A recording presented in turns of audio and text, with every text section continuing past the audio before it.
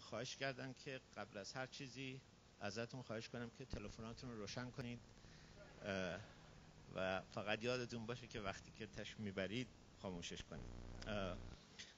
مقدمتاً یکی دو اطلاع خدمتتون عرض میکنم و بعد برنامه امشبمون رو شروع میکنیم. ما هفته دیگه در ژوئن سوم در همین سالن یه برنامه داریم با خانم سرکار خانم نشاط، همکار ایشون در تهیه فیلم مردان بدون زنان، آقای آذری. میدونم اسمش چیه.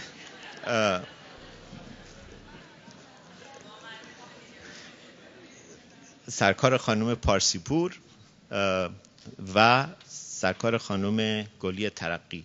قسمت‌هایی از فیلم زنان بدون مردان نشون داده خواهد شد و یک به اصطلاح میزگردی در مورد مسئله زنان و هنر خواهیم داشت. استدعای دیگه از شما این است که ما کارتایی دادیم خدمتتون. ما در تدارک برنامه‌های سال آینده هستیم، داریم جایی که برنامه هامون رو انجام میدیم عوض میکنیم که نزدیکتر به پارکینگ باشه. همه هم یه جا برگزار خواهیم کرد. بسیاری از دوستان توصیه کردن که شاید ساعت 6:30 بهتر شروع کنیم که بتونن از کار بیان.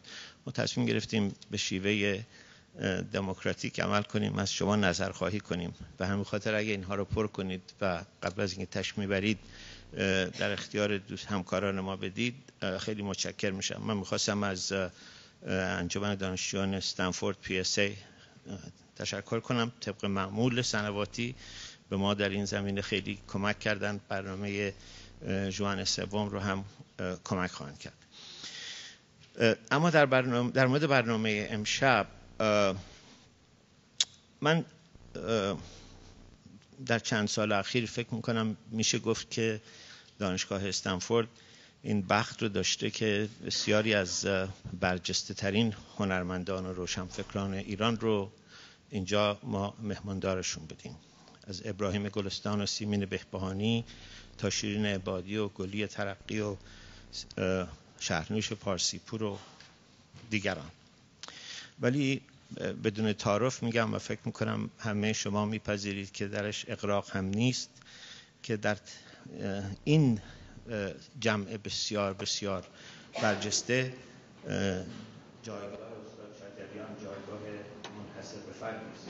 ایشون در عرصه‌های بسیار بسیار متفاوتی درخشیدند و می‌درخشند و مایه افتخار جامعه ایران و جامعه هنر جهان هستند. فکر می‌کنم سرمشقی هستند ایشون برای نه تنها هنرمندان ایرانی بلکه برای هر کسی که در هر جای دنیا در فکر آزادی است و در فکر هنر هست. من فکر می‌کنم دوباره بدون اغراق میشه گفت که در زمینه آواز، در زمینه حتی قرائت قرآن، در زمینه شناخت شعر فارسی، در زمینه ترویج شعر مدرن فارسی و بالاخره در زمینه دفاع از حق انسانها برای زیستن در یک جامعه آزاد همتا و برابری ندارند. برای من واقعا مایه افتخار هست که آقای شجریان دعوت ما رو پذیرفتند و امشب رو در خدمتشون خواهیم بود. برنامه به این شکل خواهد بود که چند سوال مقدمتاً من خواهم کرد و بعد ایشون موافقت کردن که جلسه رو باز بکنیم و هر کسی بتونه هر سوالی که میخواد انجام بده. و همین خاطر ازتون استدعا میکنم که کمک بکنید جناب شجریان رو به صحنه دعوت بکنید.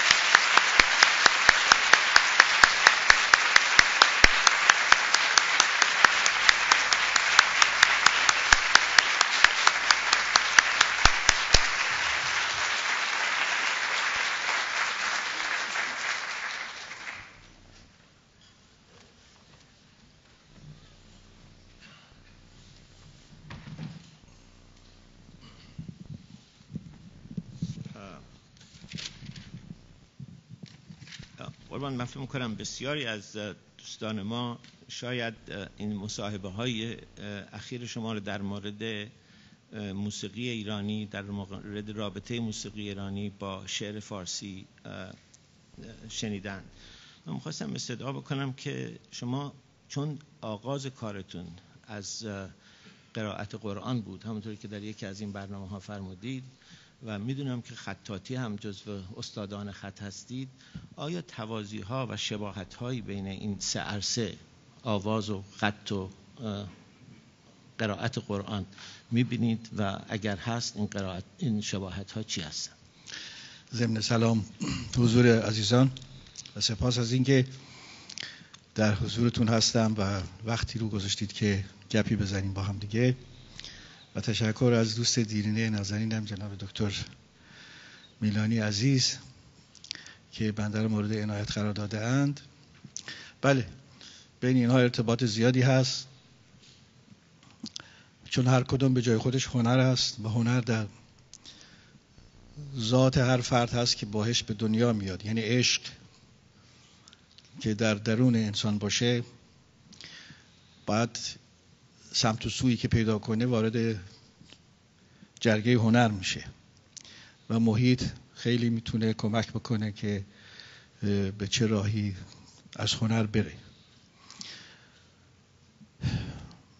من چون در خانواده مذهبی در 70 سال قبل به دنیا آمدم و خب محیطمون جز محیط مذهبی چیزی نبود، محیط های دیگه هم که امروز ما میبینیم در کشورها و در شهرها میبینیم اون موقع اصلا نبود. لاجرم با پدر در جلساتی که پدر داشتن و استاد القراء بودن ایشون و شاگردان زیاد داشتن، من هم شرکت داده میشدم و از 2 سالگی با پدر در این جلسات بودم و همچنان عاشق صدای خوب و با صدا زندگی کردم. همیشه گوشم بود یه صدای خوبی از یه جای بشنوم، از صدای پرنده بگیرم تا هر صدایی که آدم میتونه خوشش بیاد دوست داشته باشه، از صدای باران آرامی که می آمد تا برگ‌های درختان که در اثر باد گاهی اوقات به صدا در می اومدن تا انسان‌هایی که می‌خوندن. تنها صدایی که من میشنیدم قرائت قرآن بود. این بود که من همونو یاد گرفتم و در 12 سالگی در شهر مشهد که زندگی میکردم همه منو میشناختن که پسر شجریان صدای خوبی داره و خیلی خوب قرائت قرآن میکنه و منو دعوت میکردن که در جلساتشون شرکت بکنم و با علاقه گوش میکردم به صدای من. و در 13 سالگی در رادیو خراسان من یادمه که از من یه قرآن در اونجای قرآن خوندم و تازه ضبط صوت اومده بود و ضبط کردن صدای من. این رهگذار کارم بود تا اینکه در دوران دبیرستان با مربی موسیقی که داشتیم، آقای جوان، آشنا شدم. بعد خدمتشون میرفتم، ازشون سوالایی میکردم و یکی دو تصنیف پیشون یاد گرفتم تا دور از چشم پدر و ریزه ریزه با شعر شروع کردم، با آواز خوندن و همینطور تا اینکه بعدها وقتی که معلم شدم در حدوداً 19 سالگی رفتم به خارج شهر. دیگه رادیوی موقع تازه رادیوی ترانزیستوری اومده بود، رادیو ترانزیستوری کوچیک گرفتیم و با دوستانی که اونجا با من بودن شبها برنامه گلها رو گوش میکردیم و با موسیقی و تأمینات من از اون موقع شروع شد و همراه یک سنتوری هم یکی از بچه‌ها آورده بود اونجا که من با سنتورم آشنا شدم. این شروع کار من بود که از قرائت قرآن اومد به آواز رسید و خط هم از دوران بچگی که کار میکردم در مدرسه یادمه که خطم اصلا بهتر بود و نمره 20 میگفتم از خط. حتی در اوائل کار خدمت آموزگاریم چند وقتی از من خواستن که مربی خط و نقاشی دبیرستان ها باشم که بعدم آمدم تهران. به هر حال این هنرها به هم دیگه ربط دارن و یکی میتونه در همه اینها وارد بشه و یک کار هنری بکنه. و از نظر ارتباطاتی که بین آواز خوندن یک غزل هست تا خطاطی یک غزل، خیلی شباهت‌هایی بین هم هستش که من چندین بار گفتم که حالا وارد بحث اون نمیشم که از بحث بیرونه.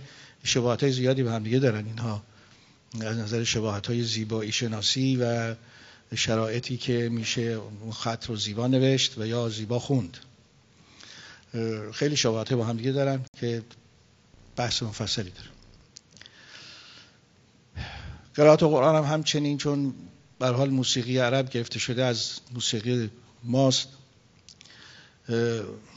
که در زمان مصعب زبیر که بنایان اصفهانی رفتن برای بازسازی خانه کعبه، با خودشون سازهای مختلف برده بودن چون چندین سال اونجا بودن و موسیقی رو اینجوری بردن اون طرف ها. وقتی که ما موسیقی عرب رو نگاه میکنیم می‌بینیم ریشش شیعه ایرانی داره و سخت وابستگی داره به موسیقی ایران و حتی بعضی اسماش هم اسمای پارسیه. اینی که باز یه شباهتایی بین آواز و قرائت قرآن هست، منتها چون دو زبان مختلف هست، در دراز مدت لحن و لهجه خودش رو پیدا کرده، اون نوع موسیقی ایرانی با زبان عربی، و اون نوع موسیقی هم که با زبان پارسی هست شکل خودش رو دارد که خب شنیدین بارها که خوانندگان خواندند و من هم بارها خواندم. متشکرم.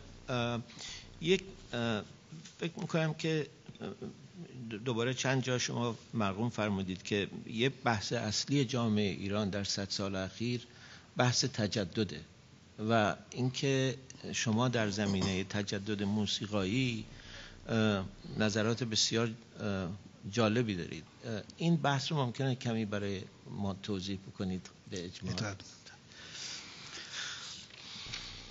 موسیقی در ارتباط با جامعه است، با زندگی مردمان یک سرزمینه.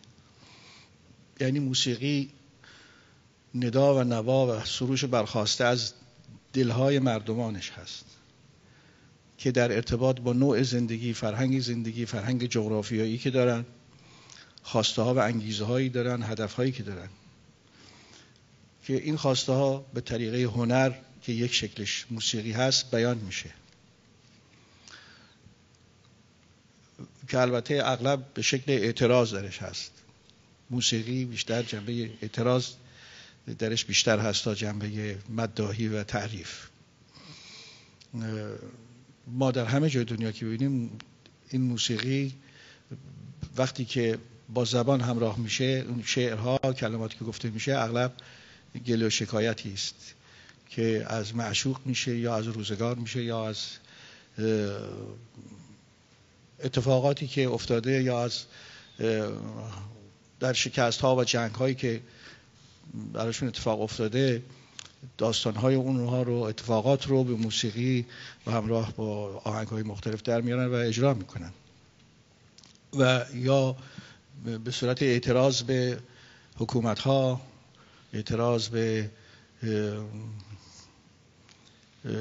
هر حال ستم هایی که اوقات بر یک مردمی یا بر یک ملتی وارد میشه، موسیقی در اینجا خودشو خیلی خوب میتونه نشون بده و در قالب موسیقی بهترین شکل میشه بیان کرد اونها رو. ما در این 70-80 ساله که به هر حال من درش زندگی کردم، وقتی میبینیم که ما نسل عجیبی هستیم که از کجا شروع شده و حالا به کجا رسیده.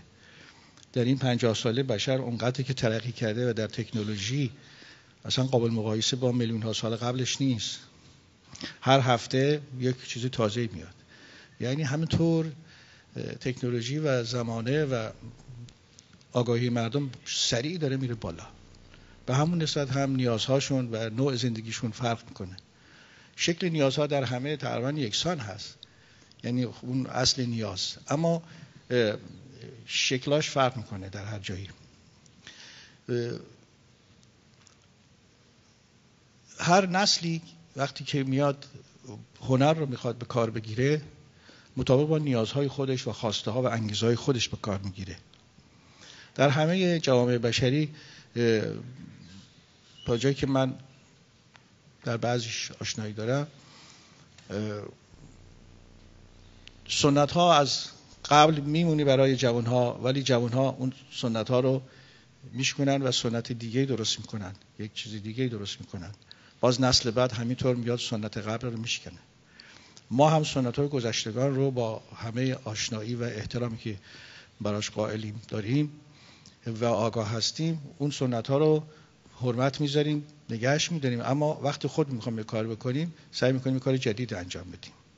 الان نسل بعد از ما داره همین کار میکنه که با شناخت و آگاهی از سنت های قبلش داره هنر رو به شکلی که الان مورد نیازش هست داره ارائه میکنه.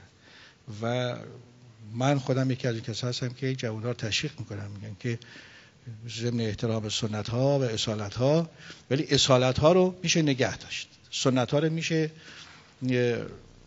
رها کرد، ولی اصالت ها رو ما رها نمی کنیم. اصالت خیلی گسترده میتونه عمل کنه، اما سنت در یک چهاردیواری قرار داره.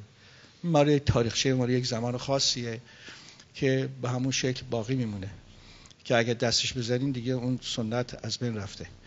اینه که جوان ها میان از اصالت استفاده میکنن، کار تازه میکنن. و من هم یکی از اون کسایی بودم که از روزی که شروع کردم با سنت ها شروع کردم، ولی ریزه از سنت ها اومدم بیرون، اصالت ها رو حفظش کردم و سعی کردم کارهای تازه و جدید بکنیم مطابق با آنچه که در حد و اندازه من بود و در حد و اندازه کسانی که در کنار من بودند و اونا هم با من حرکتی داشتن.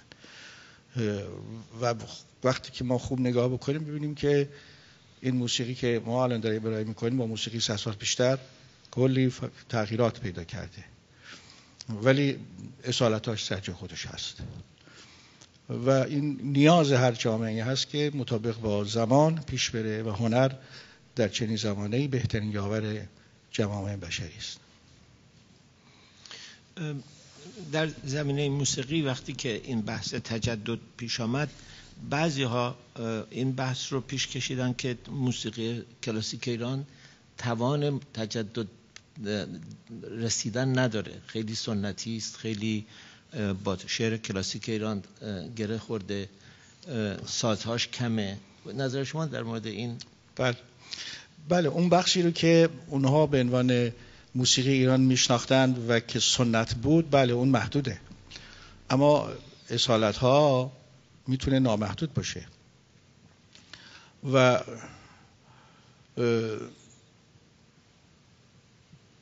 ما در طول سالیان دراز موسیقی ما، شعر ما با موسیقی ما هماهنگ پیش اومده. یعنی هر شاعری که یه شعر میگه آهنگش هم با خودش ساخته، چون همون مفاهیمی که در درون شعر هست همون آهنگی است که وجود داره. منتها یه وقت هست ما به صورت دکلمه ارائه میکنیم، یه وقت هستش که با موسیقی ارائه میکنیم و ما اون موسیقی رو کشفش میکنیم که به چه شکل میشه این کلمات رو بیان کرد که معنا و مفهومی رو که شاعر در نظرش بوده ما به بهترین شکلی بیان کرده باشیم.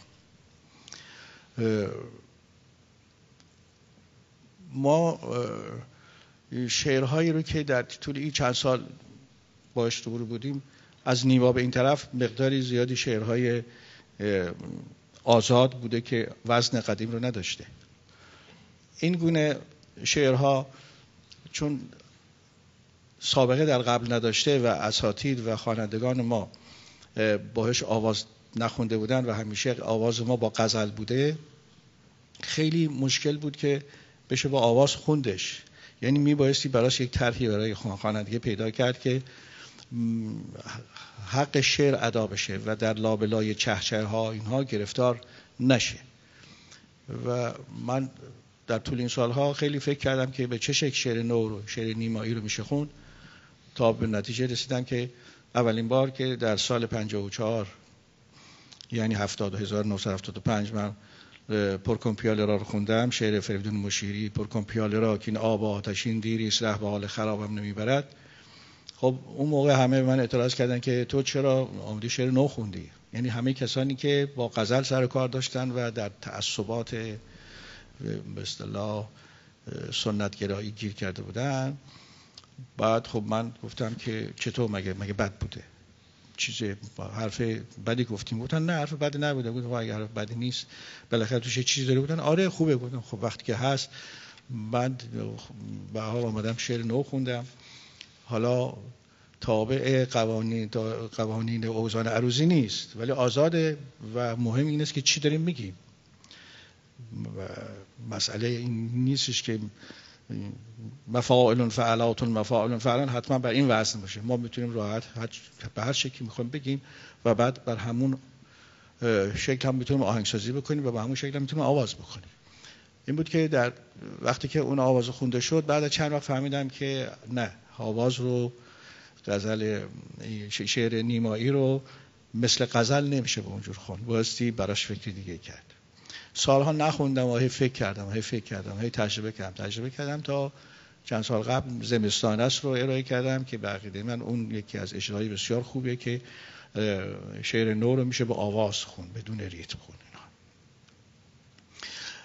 بعد اما ما موسیقی رو اونجور که جناب دکتر فرمودن، ما موسیقی رو اگه به شکل اون سنتیش خواستیم نگاه بکنیم، اون چیزی که به عنوان سنت و یک الگو به دست ما رسیده، بله محدوده، اما اینجوری نیست. موسیقی ما موسیقی باز به شکل یک زبان بهش نگاه کنیم.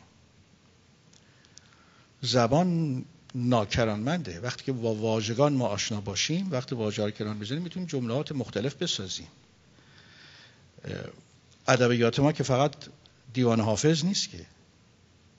دیوان حافظ یکی از بهترین نمونه‌های شعر فارسی است و ولی شعر فارسی در حافظ خلاصه نمیشه، زبان فارسی در حافظ خلاصه نمیشه و در سعدی هم خلاصه نمیشه، ولی اینها بهترین نمونه‌های شعر ما هستن که هر کدام تاریخچه زمان خودشون هستن. ما موسیقی رو اگر خواسته باشیم به شکل همون ردیف هایی که بهمون رسیده، سگاه، چارگاه، نمیدونم زابل، مخالف، عراق، به اینا نگاه بکنیم که رسیده بله همین 350-60 گوشه است، اما اینا همه یه نمونه است، یه فرمه، در حد یه نمونه یه فرم برای ما هست، مثل همون دیوان حافظ سعدی است که ما آشنا میشیم با این زبان.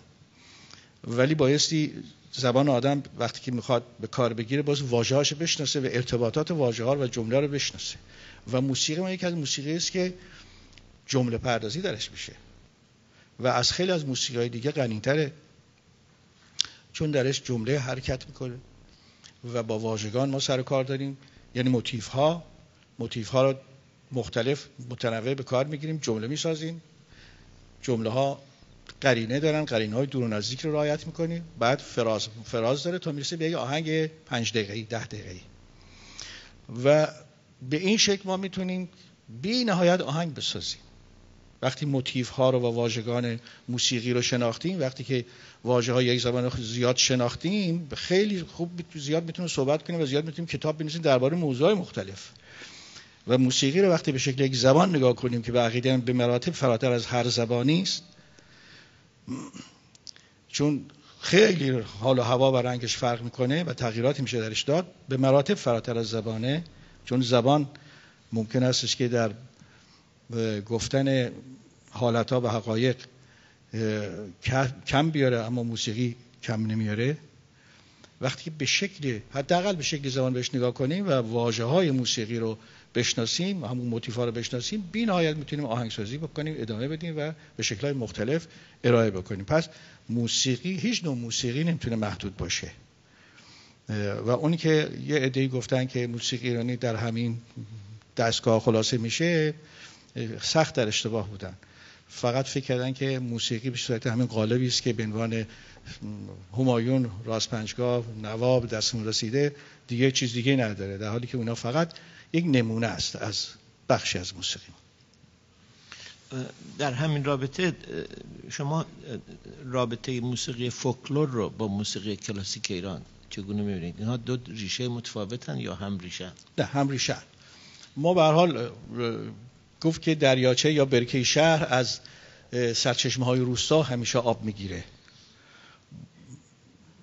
موسیقی از روستا ریزه ریزه اومده به شهرها و بعد در پایتخت‌ها جمع شده. مخصوصا در تاریخ ایران که نگاه میکنیم به علت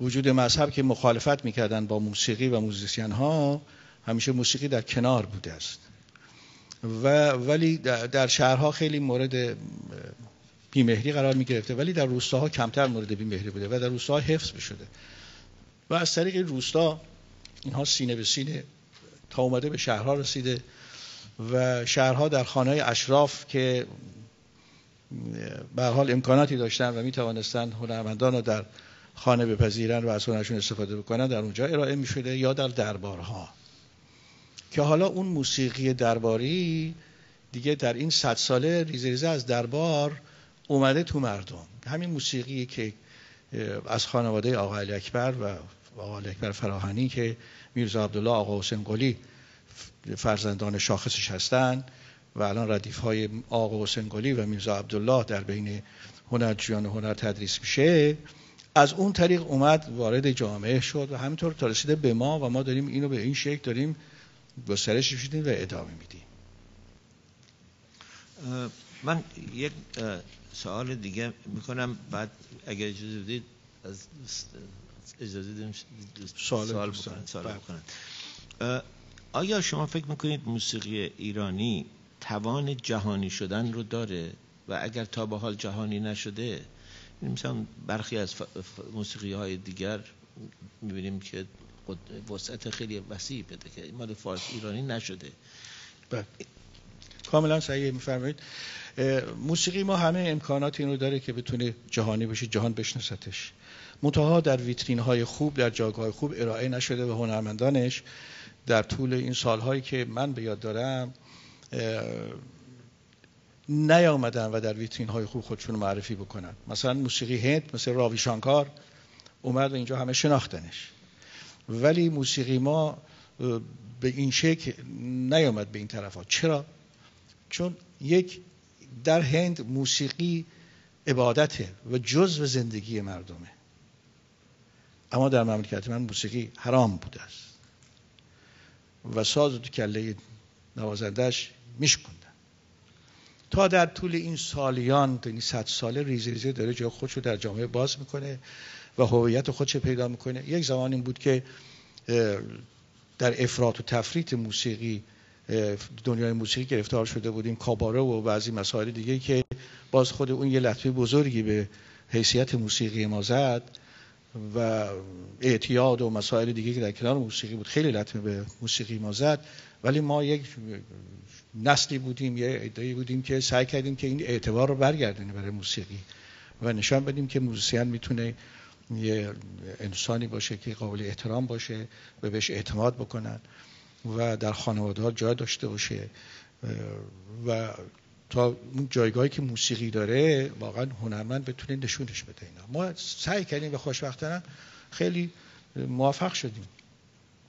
همچنان که ما الان در جامعه ایران که نگاه میکنیم، در جامعه‌ای که از 100 سال به پیش مشکل داشت موسیقی و فقط در دربارها و در بعضی جاهایی که میتوانست در اونجا پنهانی ارائه بشه خودشون نشون میداد، ما در این سالها میبینیم که هر خانواده‌ای دلش میخواد بچهش موسیقی بدونه و پدرها بچه‌ها، مادرها بچه‌ها میبرن کلاس‌های موسیقی.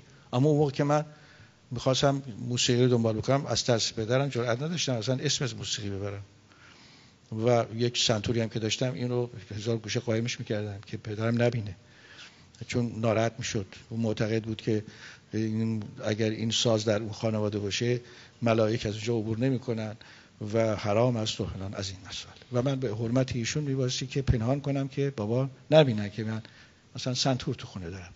و خانواده همه به این شکل بودن. از انحراف و از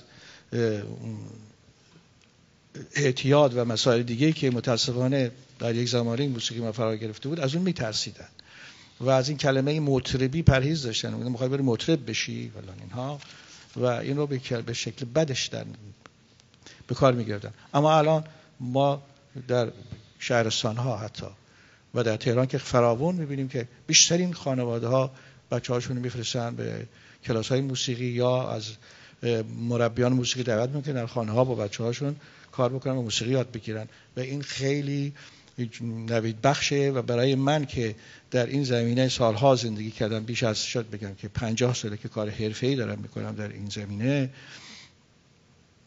واقعا خیلی خوشحالم که هنرجویان جوان بسیار بسیار با استعداد و خوب، حتی توانا و با تکنیک، ما در سازهای مختلف در ایران داریم می‌بینیم که فقط من نگران این هم که اینها کجا میتونن خودشون ارائه بکنن، یعنی یک جایی که مردم اینا رو ببینن و اینا بتونن با مردم در ارتباط باشن تا انگیزه بیشتری پیدا کنن که به هنرشون ادامه بدن.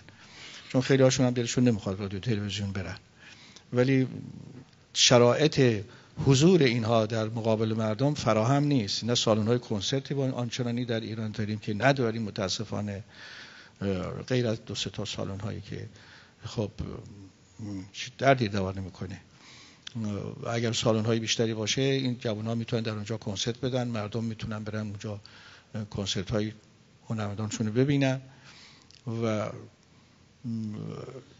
انگیزه ایجاد میشه در جوان‌های ما که بیشتر کار بکنن. ولی خوشبختانه با همه این نبودن‌ها، سالن‌هایی که نیست و خیلی هاشون هم نمیخوان از طریق رادیو تلویزیون خودشون ارائه بکنن، ولی خیلی هم در اونجا ارائه میشن. ولی خوشبختانه خانواده‌های بسیاری هنرمندان جوان در درونشون هستن که همینجور داره رشد میکنه میاد جلو و ما هیچ نگرانی از این مسئله نخواهیم داشت در آینده. ما 2 تا بلندگو داریم در هر طرف این سالن. لطفاً اگر سوالی دارید تشریف ببرید در اونجا و آقای شجریان شما رو.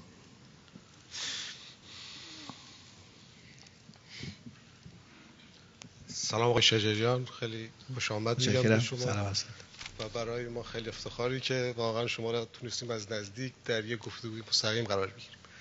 سوالی که در ارتباط با موسیقی ایرانی من همیشه تو ذهنم بود، یکی میگفتن که موسیقی ایرانی ریشه در تعزیه داره و علت این که یه مقداری با غم و اندوه و اینا بیشتر اخته چون از اونجا ریشه گرفت. یه سوال من. سوال دوم من در ارتباط با شعر که گاهی این نظر میاد که میگن موسیقی ایرانی در واقع شعر فارسی او رو خفه کرده. به عبارتی دیگه رابطه شعری که در موسیقی ایران اومده که همچنان که جناب عالی فرمودید از مثلا حافظ یا مولوی، اینا با ارتباط خیلی تنگاتنگی با عرفان ایرانی داشته. این رابطه دوم با عرفان دوباره یه مقداری موسیقی ایرانی رو با اون ملودی‌های غمگین خیلی بیشتر سازگار کرده. خواستم نظر شما رو در این ارتباط خیلی سریع بدونم. خیلی متشکرم. خیلی لطف کردید. عرض می‌کنم خدمتتون. خب این که فرمودید که موسیقی ایرانی خیلی غمناک است و ریشه در تعزیه داره، این حالا عرض میکنم که این به چه شکل هست. به علت تحریمی که عرض کردم که در طول صدها سالی که موسیقی داشته، مردم تنها راهی که داشتن برای ارائه موسیقی این بود که از طریق خوانندگی، اون هم به شکل روزخوانی و به شکل تعزیه و به هم قالب مذهبی بتونن یک آوازی بشنون و موسیقی آوازی رو از این طریق بشنون. این بود که تعزیه، مردم موسیقی رو در تعزیه نگه داشتن. خب تعزیه هم که وقتی که میگم همش عذاب و همش غم و همش گریه و همش این چیزا هست دیگه، اینا میبایستی که ملودیا به اون طرف بره، حالتها به اون سمت و سو بره. ولی با همه اینها ما در موسیقیمون همه جور مقام ها و گوشه هایی داریم که میتونه خیلی شاد باشه و اما همونطور که عرض کردم ما موسیقی به شکل قالب نگاش نکنیم. موسیقی رو وقتی به شکل زبان نگاش بکنیم و ما میتونیم به هر شکلی که میخوایم از موسیقی استفاده کنیم. هم موسیقی شاد باشه، هم موسیقی پر از غم باشه. موسیقی که آرامش بده، موسیقی که هیجان بده. و موسیقی ما خیلی بیشتر از همه این تصوراتی که ما ازش داریم امکانات درش هست، منتها به علت محدودش کردنش هنرمندش پرورش پیدا نکرد که بتونه اون تمام اون چرا که امروزه ما میخوایم در 80 سال 100 سال پیش بتونن ارائه بکنن. اما الان ما ریزه ریزه شما خواهید دید که جوونا چه کارایی که دارن میکنن، یعنی اصلا و ابدا این موسیقی که اصیل هم هست هیچ نوع غمی درش نیست، تحرک هست و شادمانی درش هست. ضمن این که ما موسیقی همچنان که عرض کردم برخواسته از درون جامعه هست، ما ببینیم که جامعه ما در گذشته به چه وضعیتی داشتن. حکومت‌های ما خیلی وضعیت بدی رو برای جامعه به شکلی درست کرده بودن که به هر حال یه مقدار غم و اندوه درست کردن. خب موسیقی غم و اندوه در رنگ غم و اندوه به خودش میگیره و وقتی که شاد باشه، محیط شاد باشه، موسیقی رنگ شاد به خودش میگیره، چون موسیقی غیر از خود ما نیست. موسیقی اون چیزیست که از درون انسان میاد بیرون. درون انسان هم در ارتباط با محیطشه، در ارتباط با اتفاقاتی که براش میفته، در ارتباط با حکومتشه، در ارتباط با وضعیتشه، در ارتباط با همسایگانی است که باهاش میجنگن، در ارتباط با شکست‌ها و پیروزی‌ها. همه اینها حالت‌ها از طریق موسیقی به شکل احسن میشه بیانش کرد. منتها هنرمند باید پرورش پیدا بکنه تا توانایی اون داشته باشه که بتونه این حالت‌ها رو بیان بکنه. این یه بخش کاره. و بعد بخشی از موسیقی ما هم که موسیقی آوازی ما از طریق تعزیه حفظ شد و به ما رسید و یه مقدار اون رنگ رو به خودش گرفت. اما باز با موسیقی که از طریق ساز به شکل پنهان حفظ شد، وقتی که آمیخته شد در طول این سالها، دوباره آواز تونست جایگاه خودش پیدا بکنه و یه بخشیش که ما حس میکنیم که حالت تعزیه داره، نه، این در ذات موسیقی ما هست ولی کلا تمامش حالت تعزیه و غم درش نیست، ولی یک ریشه تعزیه با موسیقی اصیل ما داره که این موسیقی، این تعزیه که ببینیم همون موسیقی ما بوده که در قالب کلام عزا و تعزیه حفظ شده، ولی شکل موسیقیش به همین شکل بوده که به ما رسیده و ما در طول این سالها آمدیم بخش از موسیقی سازی رو هم با آوازی در آمیختیم و مخصوصا من این کار زیاد کردم که از اون حالت تعزیه بیاریمش بیرون. بله، سوال دومتون یادم رفت چی بود؟ بله، حالا از بله متوجه شدم. بله، شعر فارسی همچنان که قبلا هم عرض کردم معانیش در درونش هست، یعنی از طریق موسیقی بیان میشه. موسیقی به شکل در مملکت ما در همه جا هست. یکی موسیقی که با کلام هست، یکی موسیقی بی کلام.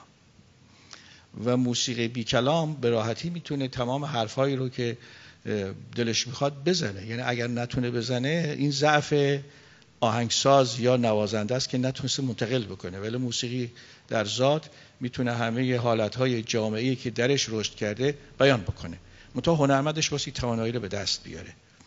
اون بخش از موسیقی هم که با کلام هماهنگ هست بایستی بیانگر مفاهیم کلام باشه، یعنی نمیتونه کلام رو خوردش بکنه در خودش از بین ببره، چون خیلی ها این کار میکنن. خیلی از آهنگسازها هستن که نوازنده هستن ولی میان روی غزل، روی شعر کار بکنن، بلد نیستن و شعر رو خرابش میکنن، له و لوردش میکنن و میبرنش در قالب آهنگ، که ما همیشه گفتیم که این کار نباید بکنن، بلکه بایستی موسیقی کلام رو کشفش کرد، بعد بر اساس اون آدم بیاد آهنگ بسازه و این کاری که ما داریم سالها باش میکنیم و به راحتی میتونیم مفاهیم شعری رو در قالب ریتم و در قالب تصنیفی که داریم ارائه میکنیم کاملا مفاهیم رو به شما منتقل بکنیم.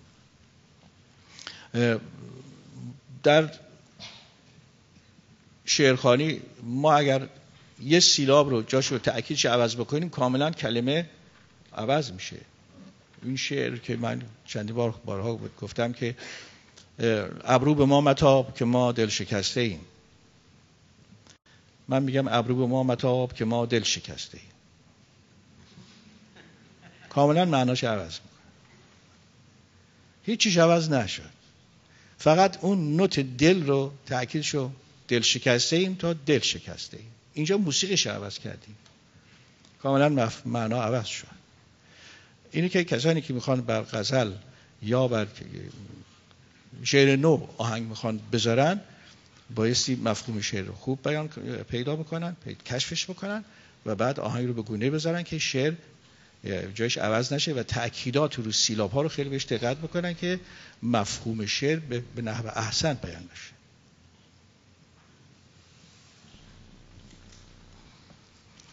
خب استاد سلام.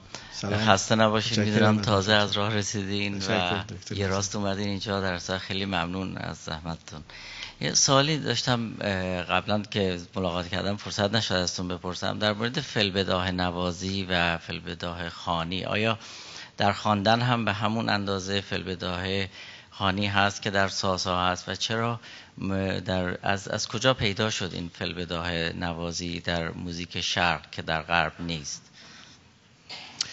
بله، این در ذات موسیقی ماست، اون موسیقی که به ما رسیده، که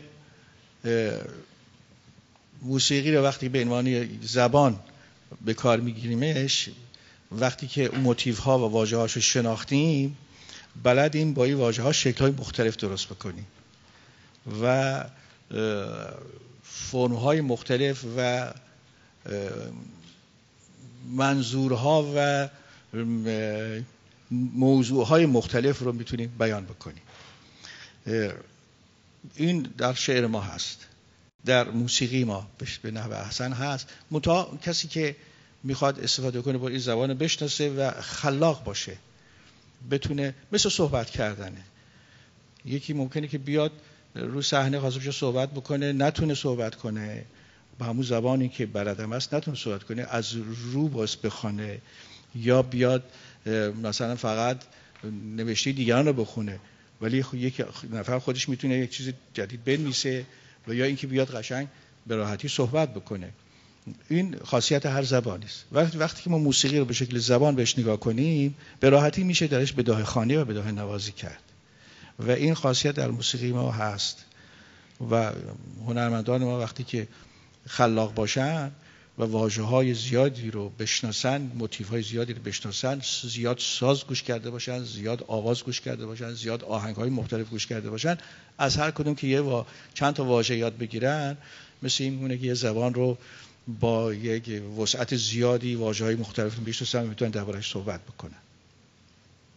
بله، این خاصیت در موسیقی ما هست. بفهم. سلام عرض میکنم. سلام نازنین. بسیار خوشحالم از اینکه در خدمتتون هستم. سوالم از محضرتون اینه که شما جریان‌های سیاسی رو که در سال 57 اتفاق افتاد، تأثیرش رو در موسیقی که شما امروز ارائه‌گرش هستین چگونه می‌بینین؟ یعنی اگر اون اتفاقا پیش نمی اومد، آیا موسیقی ما امروز وضعیتی متفاوت با امروز داشت، بهتر بود یا بدتر بود؟ و سوال دوم اینه که آیا دورانی برای، یعنی موسیقی ما دوران رونق و اعتباری داشته که هنرمندان میتونستن با افتخار اعلام بکنن که هنرمند هستن و موزیسین هستن، و اگر بوده علت اون رونق و مباهات چی بوده در اون دوره؟ خیلی متشکرم. بله، ببینید موسیقی همراه با اتفاقاتی که برای مردم میفته هی شکلش عوض میشه، رنگش عوض میشه. اگر شما جنگ های زیادی رو داشته باشین، موسیقی به طرف سرودهای میهنی و اینا حرکت میکنه، ولی در ذات بر موسیقی هیچ تأثیری نمیتونه بذاره، تغییری نمیتونه بده. همچنان که در زبان پارسی ما در ذات نمیتونیم چیزیشو عوض بکنیم، ولی میتونیم با اتفاقاتی که میفته واژه‌های تازه که ریشه‌ای در زبان فارسی داشته باشن به کار بگیریم. اتفاقات حالا چه سال 57 چه اتفاقات بعد بی تأثیر در موسیقی اون زمان نیست. و بعد اینکه موسیقی میتونه مثل یک تاریخچه بیانگر اتفاقات زمان خودش باشه که در چه زمانی چه اتفاق افتاده و چه نوع آهنگ‌هایی ساخته شده، ولی این راه موسیقی رو عوضش نمی‌کنه، در ذات موسیقی رو تغییر درش نمیتونه بده. در شکل تاریخی خودش آره به شکل تاریخش در بیاد، به شکل اوضاع اون موقع زمانش در میاد و این تأثیر داره، حتما تأثیر داره، به تأثیر نیست. یکی دیگه این که سوال دومتون فرمودید، ما در طول این 50-60 ساله که من بودم خب به هر حال موزیسین‌ها خیلی افتخار میکردن که موزیسینن و در جامعه جایگاه خوبی داشتن. در قدیم هم به همین شکل بوده، ولی از زمان خانواده پهلوی یعنی از رضا شاه به این طرف که یه مقدار موزیسین‌ها آزادتر تونستن در جامعه ظاهر بشن و کارشون رو ارائه بکنن، از اون زمان این چیز از این سرفرازی موزیسین‌ها تونست خودش نشون بده بیشتر. بله. متشکرم. سلام استاد، خیلی لطف کردید که اومدید استنفورد از طرف همه دانشجوها. سوالی که دارم در ادامه سوالیه که پرسیده شد ازتون راجع به جایگاه جهانی موسیقی ایران و شما گفتید که خب افراد حرفه‌ای موسیقی ایران نتونستن خوب حالا موسیقی رو عرضه کنن. میخواستم ببینم که ما به عنوان افرادی که ما دانشجوها به عنوان افرادی که حرفه‌ای نیستیم در موسیقی ولی آدمایی هستیم که در خارج از ایرانیم و احتمالاً افرادی رو هم از خارجی ها در حلقه افراد نزدیکمون داریم، چجوری میتونیم موسیقی ایرانی رو به نظر شما بهشون معرفی کنیم؟ چه نمونه هایی از موسیقی ایرانی هستن که با توجه به دانش شما راجع به موسیقی ایران و جهان دلنشین ترن واسه شون و کلا به نظرتون ماها ایرانیای خارج از کشور چیکار میتونیم در این راستا بکنیم؟ بله، خب برای شناسوندن موسیقی شما باید هنرمندی رو که توانایی در اجرای موسیقی داره بتونین معرفیش بکنین، چون موسیقی به ذاته به تنهایی که وجود خارجی بدون انسان نمیتونه داشته باشه بدون هنرمندش، و حتما شما باید یه هنرمندی رو معرفی بکنین که این هنرمند این موسیقی رو خیلی خوب داره ارائه میکنه. این بستگی داره که شما دیگه چه کسایی رو هنرمندی بدونید که لایق هستش که معرفیش بکنید به جامعه خارج از کشور. ما همچنان که عرض کردم که در این زمینه از استعداد موسیقی ما خیلی استفاده نشد. هنرمندان زیادی پرورش پیدا نکردن که بتونن جهانی بشن، ولی این موسیقی ما خیلی حرف داره، خیلی امکانات درش هست که هنرمندش باید پرورش پیدا بکنه. هنرمندش وقتی پرورش پیدا کرد او میتونه موسیقی رو معرفی بکنه، ولی موسیقی بدون هنرمندش اصلا وجود خارجی نمیتونه داشته باشه. سلام، خسته نباشید. سوالی که من داشتم انقدر تکنیکال نیست. سوالی که من داشتم این بود که خب چی شد که اول شما دوره خیام خوندین؟ من دوره اون فقط روایت خیام و در حالی که خب فضای خیام یه ذره متفاوته با فضای تصنیف، و چرا با احمد شاملو این کار کردین؟ درست متوجه نشدم، دوباره دقیق‌تر بفرمایید. به میکروفون یکم نزدیکتر باشین که صدا رو خوب بشنوم. سوال اول این که چرا اصلا فضای شعر خیام با فضای مثلا تصنیف و آواز متفاوته؟ اول چی شد که تصمیم گرفتین خیام بخونین، اون شعر روایت خیام؟ و سوال دوم اینه که خب چرا با احمد شاملو این کار کردین؟ دلیل خاصی داشت؟ فکر میکنم شما مطالعاتون در این زمینه خیلی کمه، حقیقتش کم شنیدید، چون ما خیلی زودتر از اینکه اون روایت خیام رو من بخونم، من کار هنریمو شروع کردم و از قضا من از خیام خیلی کمتر از دیگران خوندم، بیشتر از حافظ و سعدی خوندم. و یکی از برنامه‌ها این بوده که برنامه خیام رو ارائه کردیم که آقای احمد شاملو دکلمه کرده بودن. اینو او تهیه کننده میخواد که مثل یک تهیه کننده فیلم، مثل کارگردان فیلم میخواد از موضوعات مختلف استفاده بکنه، از هنرپیشه‌های مختلف استفاده بکنه. در کار تهیه کردن برنامه موسیقی هم این از یه نفر تهیه کننده دلش میخواد که از چند تا هنرمند استفاده بکنه.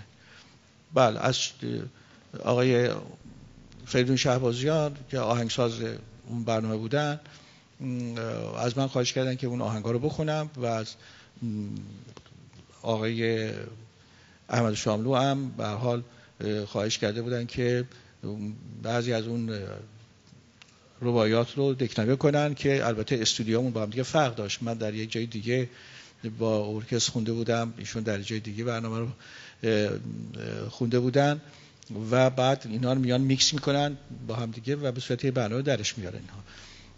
این هم جزئی از کارهای ما است، یه چیزی هدف خاصی نیست، هدف خاصی نبوده و اولین کار منم نبوده رباعیات خیام. شاید بگم که از کاره بوده که بعد از چند سال که کار آواز باز حافظ و سعدی و مولانا و دیگه شعرا دیگه داشتم، یه برنامه با خیام داشتم و خب سالهای بعدم به حال از خیام زیاد استفاده کردم و ارائه کردم خیام رو. کانون پرورش فکری تولید کردن؟ نه اون رو یه شرکت دیگه بود تولید کرد. کانون پرورش فکری بله دیگه اولین بارش پرورش فکری کودکان بود. با سلام. شما گفتین که موسیقی ایرانی مخصوصا در نسل‌های موسیقی کلا در نسل‌های قبل ما مشکل تحریم رو داشته و این مشکل که جلوه منفی که مطرب داشته و خوشبختانه این تا حدی حل شده. به نظر من مشکلی که حل نشده و دوست دارم ببینم که شما عقیدتون راجع به این چیه، اینه که هنوز در فرهنگ ما و در جامعه ما موسیقی به عنوان یک پیشه اصلا جا نیافتاده و من خیلی بعید میدونم که شما پدر و مادری پیدا کنین که حاضر باشه که بگه بچه مثلا به جای که بری دکتر بشی و مهندس بشی و حالا شاید هم مد شده که وکیلم بشن، مثلا بگه که آقا شما اجازه داری بری مثلا موسیقیدان هم بشی به فرض.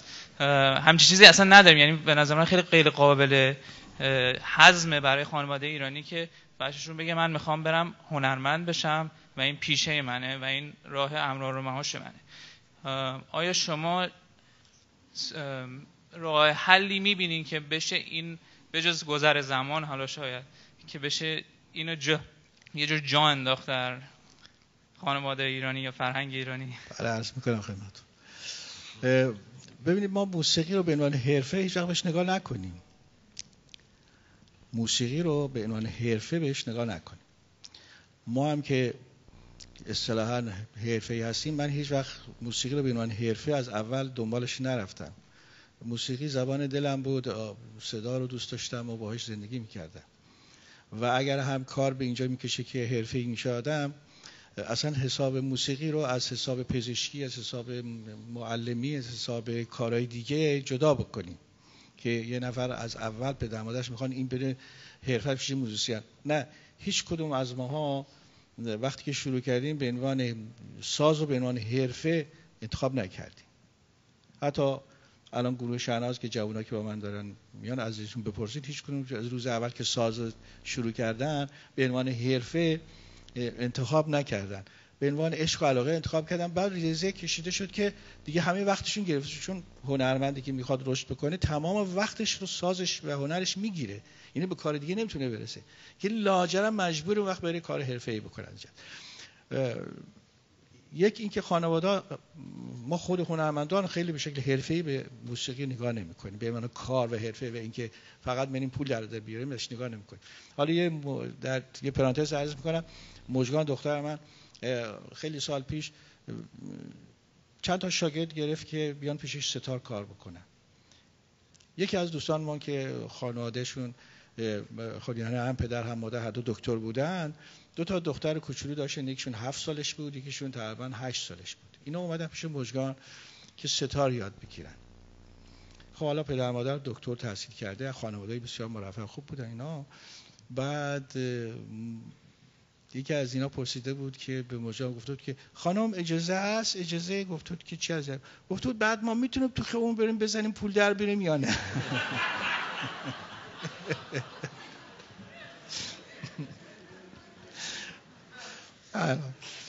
این بود که خیلی مسئله جالبی است برای من. این چیزهاست که به هر حال پیش میاد، بس که داره که هر کسی چه کار میخواد بکنه. میخواد به عنوان حرفه دنبال بکنه میتونه. یا نمیخواد به حرفه دنبال بکنه. این دیگه بستگی داره که چجوری برای زمان پیش بیاد. بله ریزیته در خانواده‌های ما جا میفته که چون ببینید چند نسل طول میکشه تا خانواده‌ها دیگه کاملا بپذیرن که یک فرزندشه پسرش میخواد بره موزیسین بشه، دلش میخواد بره موزیک. و الان خیلی از خانواده‌ها براشون چیز نیست، یعنی منع نمیکنن. خیلی از خانواده‌ها که بچه‌ش میگه من میخوام برم مثلا کموچه بزنم، بعدم برم خود بزنی بزن. این بستگی به اون فرهنگ خانواده داره و در همه خانواده‌ها جا نیفتاده، اما خیلی از خانواده‌ها هستن که بچه‌شون اگه میخواد بره حرفه‌ای این کارو دنبال بکنه هیچ منعش نمیکنن و کمکش میکنن. ولی ما زمان میخواد که این فراگیرتر بشه.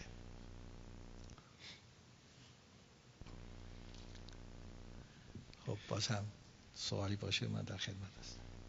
ضمن تشکر از برگزار کنندگان این برنامه به ویژه آقای عباس میلانی و تشکر از شما که تشریف آوردید. دو تا من سوال دارم. یکیش در رابطه با خود موسیقی و اینکه شما میگید که موسیقی در رابطه با مردم و محیط اجتماعی و اینکه موسیقی ایرانی به هر حال ریشه داره در زمان در واقع کشاورزی و فئودالیسم و امروز زمانه اینقدر عوض شده که موسیقی نوین غرب با رپ و متال و امثال این در واقع نزدیک شده. شما فکر میکنید موسیقی ایرانی با حفظ اصالتاش میتونه به این دوران جدید کامپیوتری با این ریتمای جدید و سریعتر نزدیک بشه؟ این یک سوال. دومیش در رابطه با موسیقی ایران در به طور کلی است و نه فقط موسیقی سنتی. در ایران بسیاری از آدم‌ها آمدن و خوندن، نه تنها قمرالملوک و مثلا وزیری، بلکه خانم مهوش هم توی مملکت آواز خونده است. نه تنها آدمایی آمدن که کار سنتی کردن، آدمایی مثل فرهاد شیوه دیگری خوندن، یا آدمایی مانند ویگن شیوه‌های دیگری خوندن، تا امروز که مثلا آدمی مانند محسن نامجو آمده از ریتم‌های جدیدتر و یا شیوه‌های جدیدتری رو به کار میگیره. شما راجع به این مجموعه‌ای که تو ایران خوندن و نه فقط موسیقی اصیل ایرانی، مثلا آدمای معروف‌ترش مانند گوگوشی رو نظرتون اصولاً چگونه است؟ تشکر. موسیقی همچنان که عرض کردم بیانگر حالات یه فرد هست، یه فردی که یک به حال سلیقه خاص خودشو داره، در یک شرایطی خاصی زندگی کرده و میخواد ارتباطی با موسیقی و از طریق موسیقی با مردم پیدا بکنه.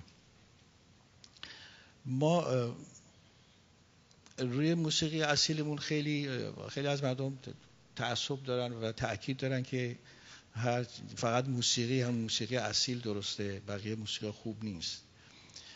فکر میکنم که نه، این یه مقدار تعصب هست. موسیقی اصیل ما حرمتش به جای خودش و ما دوستش داریم و باهاش زندگی میکنیم، بیان حالات میکنیم و باهاش زندگی های داریم، وقتمون رو خوش میکنیم، آرامش پیدا میکنیم، هیجان پیدا میکنیم. هر کسی مطابق با فرهنگ خانوادگیش موسیقیشو انتخاب میکنه و من به شخصه هیچ موسیقی رو رد نمیکنم. میگم همه نوع موسیقی هست، انسان ها هر کسی دوست داره یه نوع موسیقی خودش داشته باشه، این حق اونه. من نمیتونم بهش بگم تو چرا سگا گوش نمیکنی. اگه دوست داشت سگا یاد بگیره من بهش یاد میدم، اما من دیگه بهش نمیگم تو چرا این گوش میکنی، چرا اونو گوش نمیکنی. من چه مثلا همچنان که من حق ندارم بگم که تو چرا این غذا رو میخوری چرا اونو نمیخوری. من دلم این غذا رو دوست دارم. موسیقیشو خودش انتخاب میکنه. حالا یا میخواد بشنوه میره نوارشو میخره، سیدیشو میخره، یا میخواد بره یاد بگیره. انواع و اقسام موسیقیایی که جوانها همینطور مطابق با حرکت جوامع بشری ما داریم ببینیم که موسیقی مختلف رو ارائه میکنن. این موسیقی ها زمان داره، یه زمانه ای هست.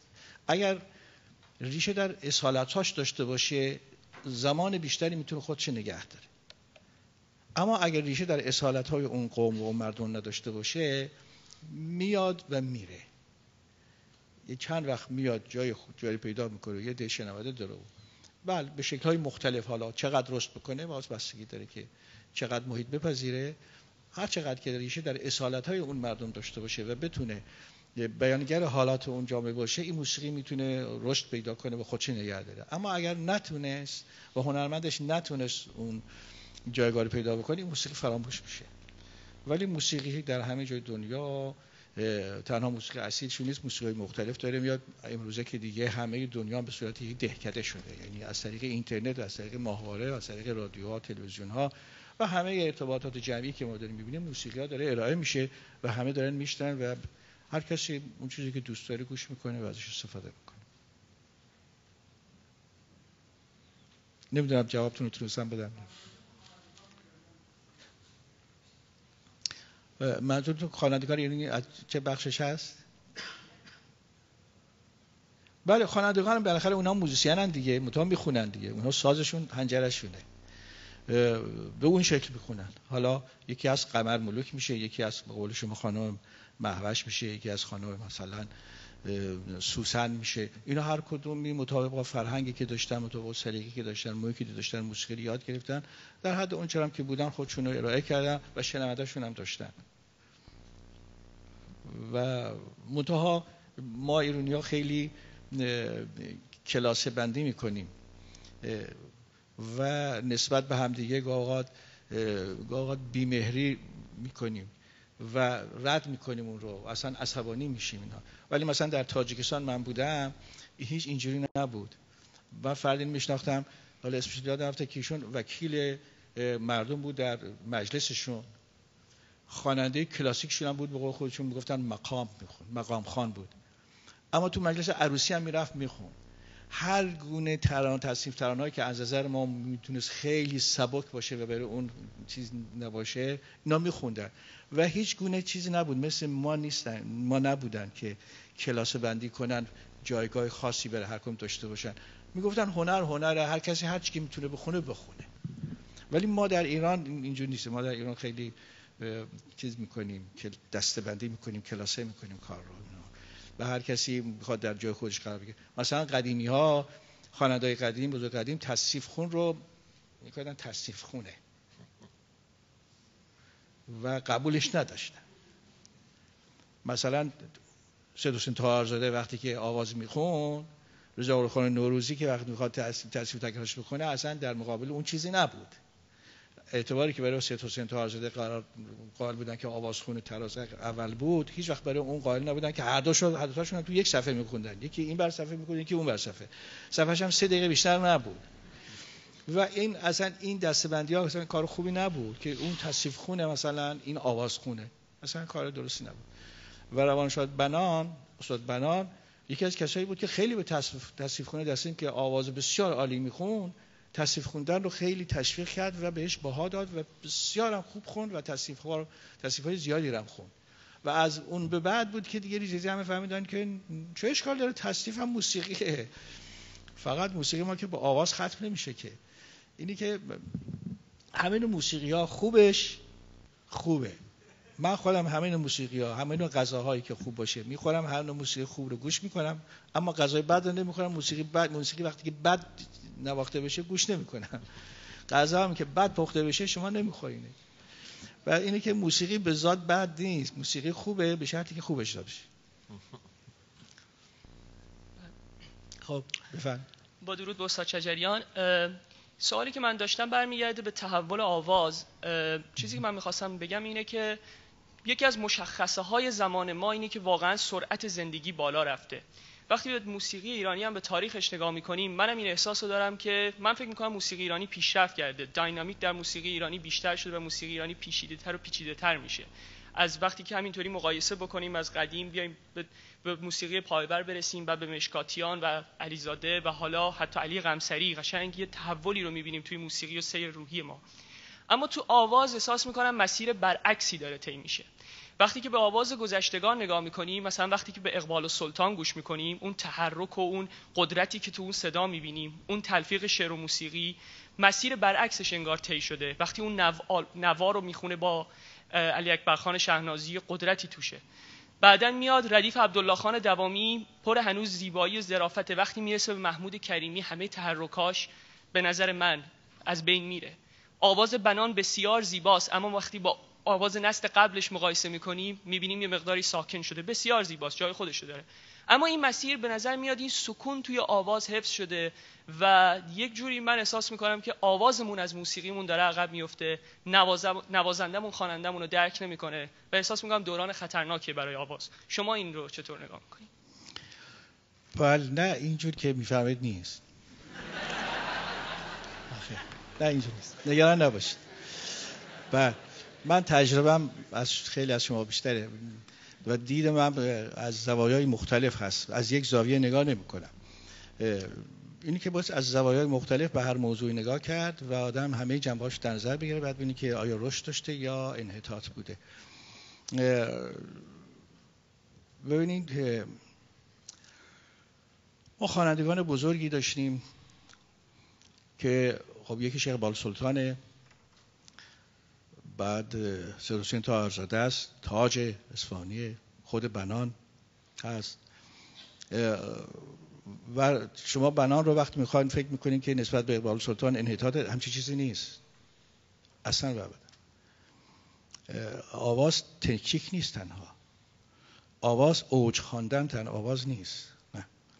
آواز حق مطلب ادا کردن از نظر تحریرها، فرم تحریرها، از نظر بیان شعر و تأثیری که آدم در شنونده بذاره.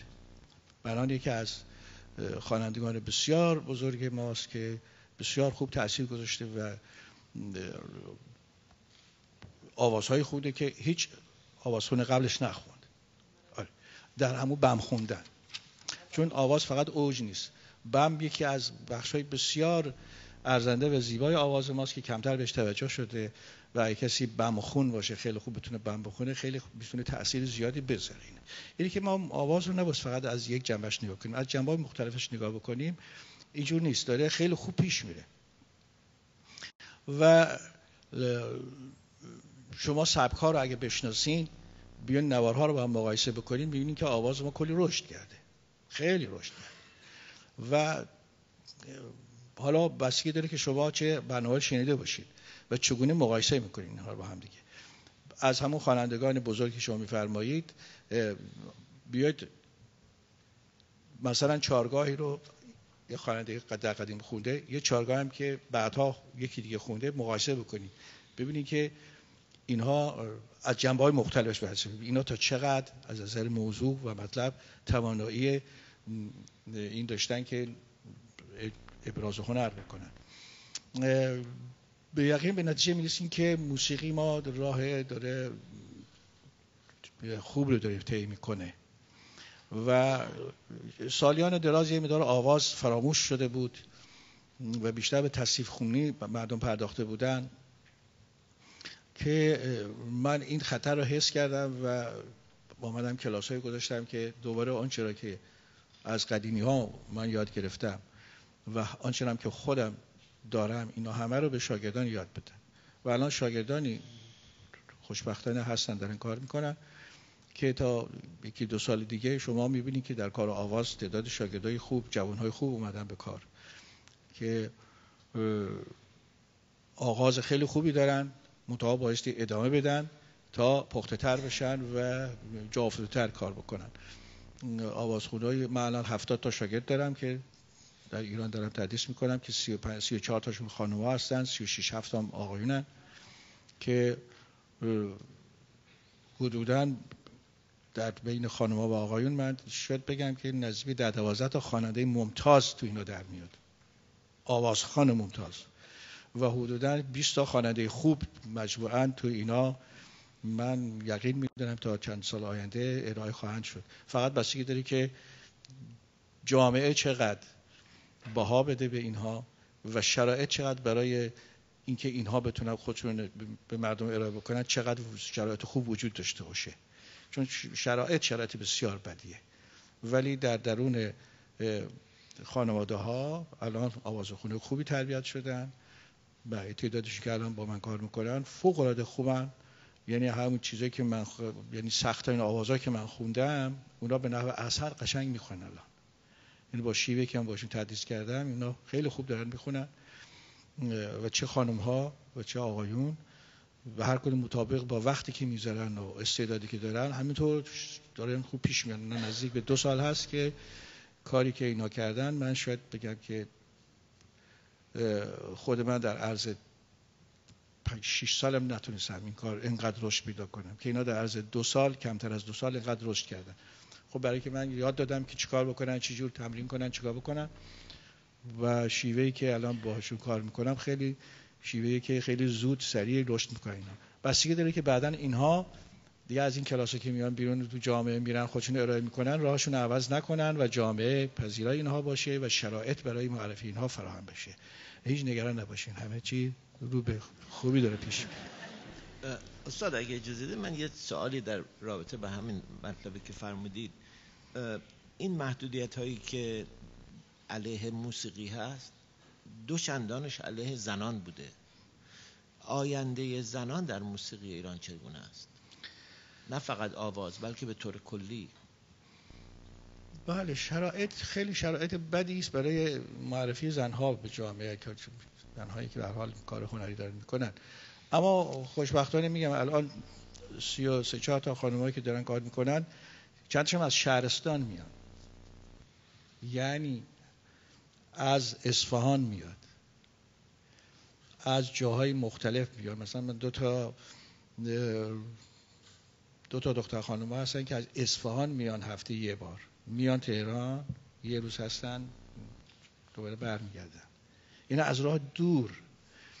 آقایون از مشهد میان، از نمیدونم دورترین از تبریز میان، از راههای دور 500 کیلومتر 600 کیلومتر از میان، با قطار میان یا با اتوبوس میان، درس میگیرن و میرن. ببینید با چه عشق و علاقه. و اینجاست که آدم میگه که این فرهنگ نمیمیره، این فرهنگ زنده میمونه چون مردمش میخوان داشته باشن. و دخترای ما با همه این که الان همه راهها برای ارائهشون بسته هست، اما انگیزه این که هنر رو دنبال بکنن درشون نمورده هست، وجود داره و جایی هیچ گونه نگرانی نیست که در آینده خانم‌ها بتونن که بیشتر کار خودشون ارائه بکنن. و این تکنولوژی که جزو سوال شما بود، این هیچ بدی که نداره، هیچ خیلی هم خوبه، خیلی فراگیر میکنه هنر رو، یعنی به کمک هنرهای جهان اومده و خیلی سریع هنر رشد میکنه و جای هیچ چیز نگرانی نیست از این قسمت.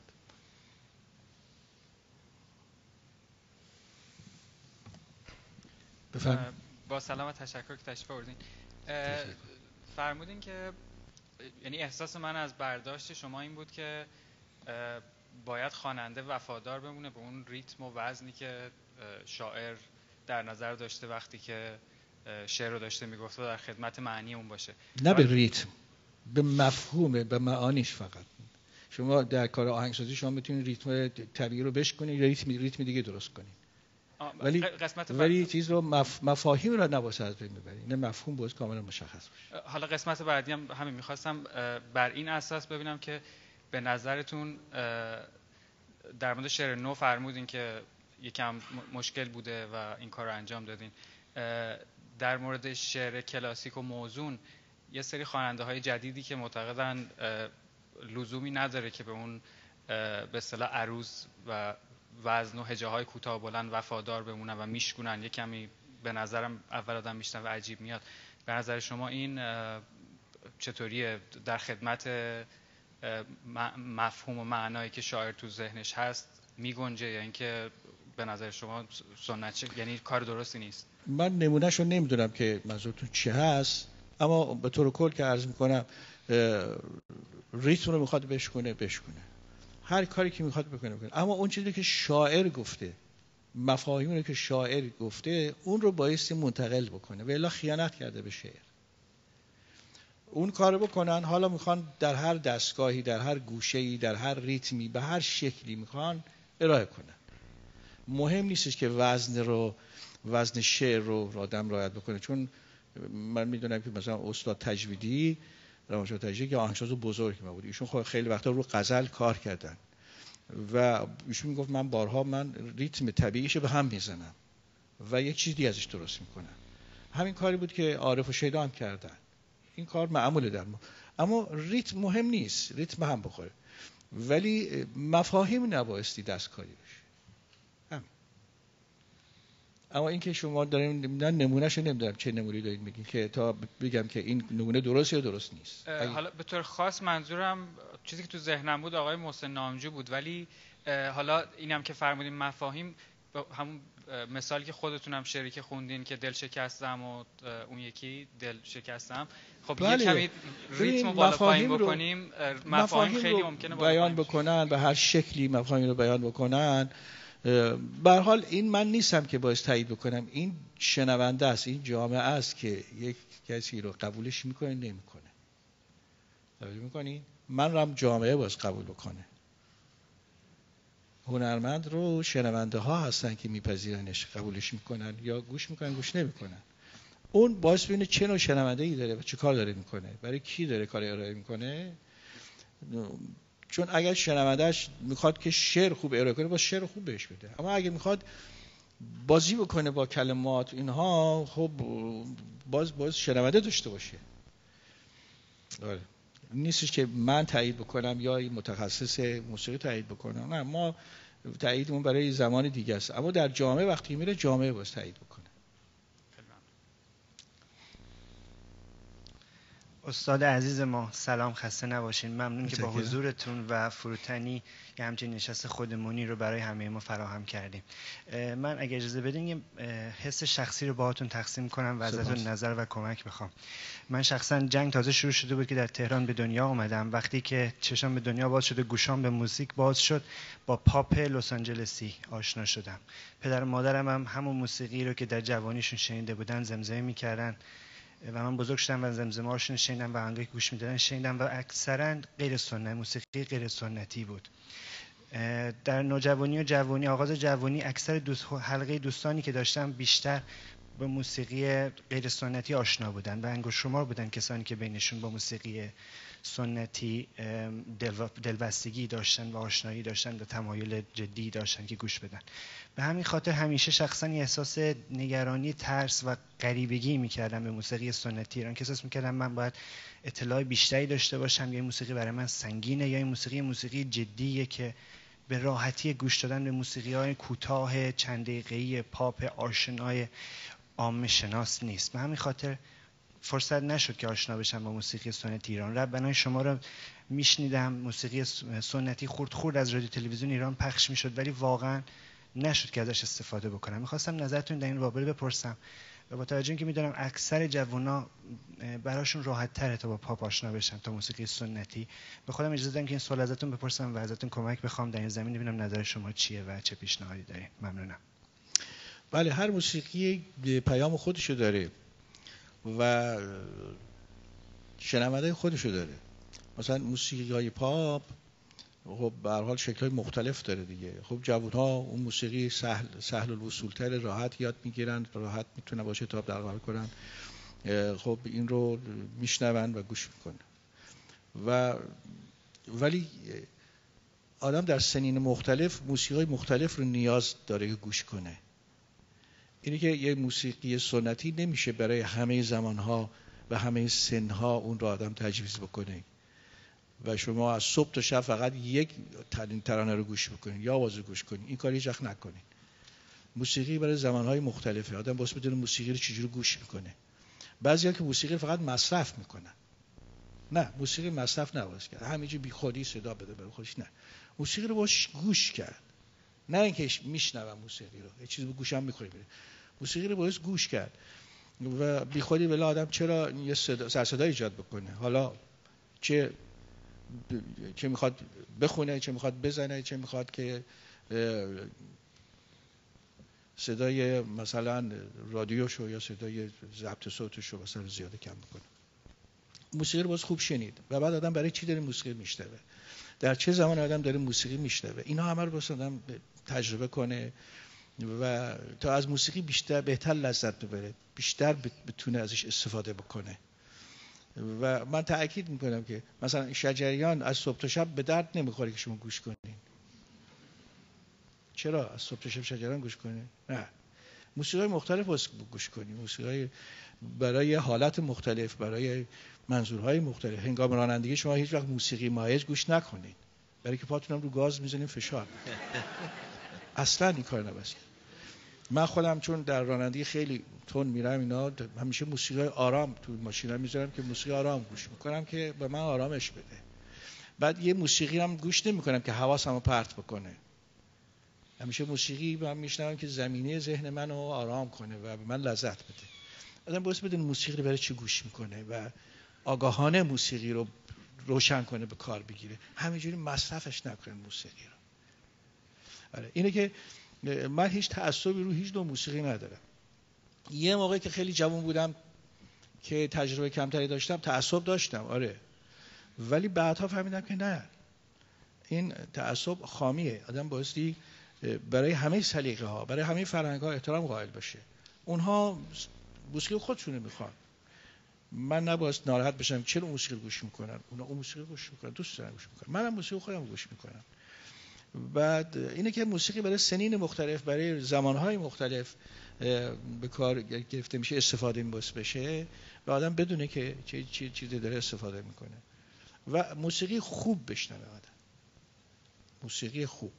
یه تأکید که اینجا دارم مخصوصا به مادران و دخترها هست، این که شما در دوران بارداری سعی کنید موسیقی خوب گوش کنید.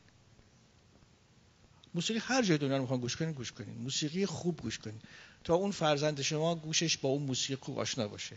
این وقتی به دنیا میاد تمام اون موسیقی رو میدونه، آگاهه. این تجربه شده طبعا که میگم تجربه کردم و مثلا پسر کوچیکم که الان 12 سالشه، من به خانمم گفتم موسیقی خوب گوش میکنه، گفت آره. حتی ماهای آخرم خودش آمده بود میگفت گوشی میذارم رو شکمم که اون بشنوه. گفتم نه، اون خودت که بشنوی اونم میشنوه. آره. و موسیقی خوب گوش کن. اینی که بچه اومده به دنیا گوشش کاملا به موسیقی آشناست و اگه کوچکترین انحرافی در موسیقی بشه این ناراحت میشه و یکی فالش بخونه یا فالش بزنه فوراً گوشش میگیره، این برای بعد میذاره فلان. این برای عادت کرده. در دورانی که در جنین بوده این موسیقی خوب مادرش شنیده، اینم با موسیقی خوب آشناست. و دوران جنینی بهترین زمان تربیت فرزنده. شما فرزندتون در دوران جنین میتونید به هر شکلی تربیتش کنین که بعد ممکنه نتونین. بعد دوران جنینی هست که موسیقی خوب گوش کنین، بچه خوب میشه. حالات خوبی داشته باشین، شرایطی که شما دارین این خیلی رو بچه تاثیر میذاره. مثلا من دخترم مژگان در موقعی که باردار بود این زیاد عکاسی میکرد و نقاشی میکرد. الان بچه‌هاش که اومده این دائم دنبال عکاسی و نقاشی و این کاراست و اون نقاشی و عکاسی دوست داره. اینها چیزایی است که تأثیر 100% رو جنین و فرزند داره و اینها رو توصیه میکنم که بهش توجه بکنین.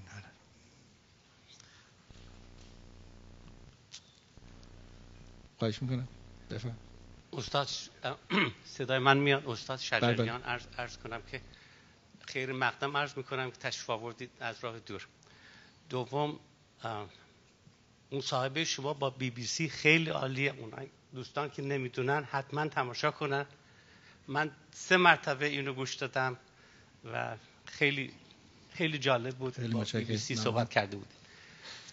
من 3 تا سوال دارم. یه جریان راجع به همین موضوع که فرمودید. خانوم من خیلی موزیک گوش میداد و میده و یک پسری دارم 25 سال پیش به دنیا اومد و در 40 روز این داد بیداد میکرد، گریه میکرد.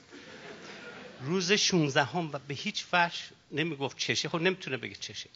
روز 16 دیگه ما خلوص شده بودیم، موزیک روشن کردیم. بعد از اینکه همه کار کردیم فایده نکرد. بلا فاصله بعد از اینکه موزیک ایرانی شروع شد این بچه استاپ کرای، یعنی نمیتونست دیگه گریه نمیکرد. ببخشید فارسی من اونقدر مثل خود شما نیست. در این صورت هر شب که این شروع میکرد گریه کردن ما موزیک روشن میکردیم، این دیگه گریه نمیکرد. بله همینجوره. در این خیلی جالب. این یه تجربه شده است. بعد یه موضوعی گفتن که ملت میگن که بچه‌مون دکتر بشه، مهندس بشه، وکیل بشه.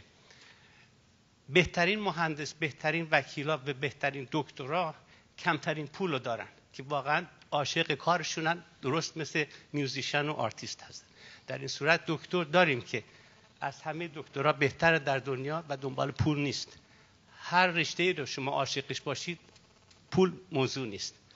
موضوع دیگه، یه موضوع فرمودید که دوستانی هستن در کالیفرنیا در آمریکا از دوستان خود من هستن که دوست دارن چند رو خیلی طرفدار موسیقی و هنر هستن که بحث دیگه است که موسیقی و هنر که سمت چپ سمت راست مغزه چقدر کمک میکنه به پیشرفت تحصیل و بالانس بودن یک فرد، همبل بودن یک فرد.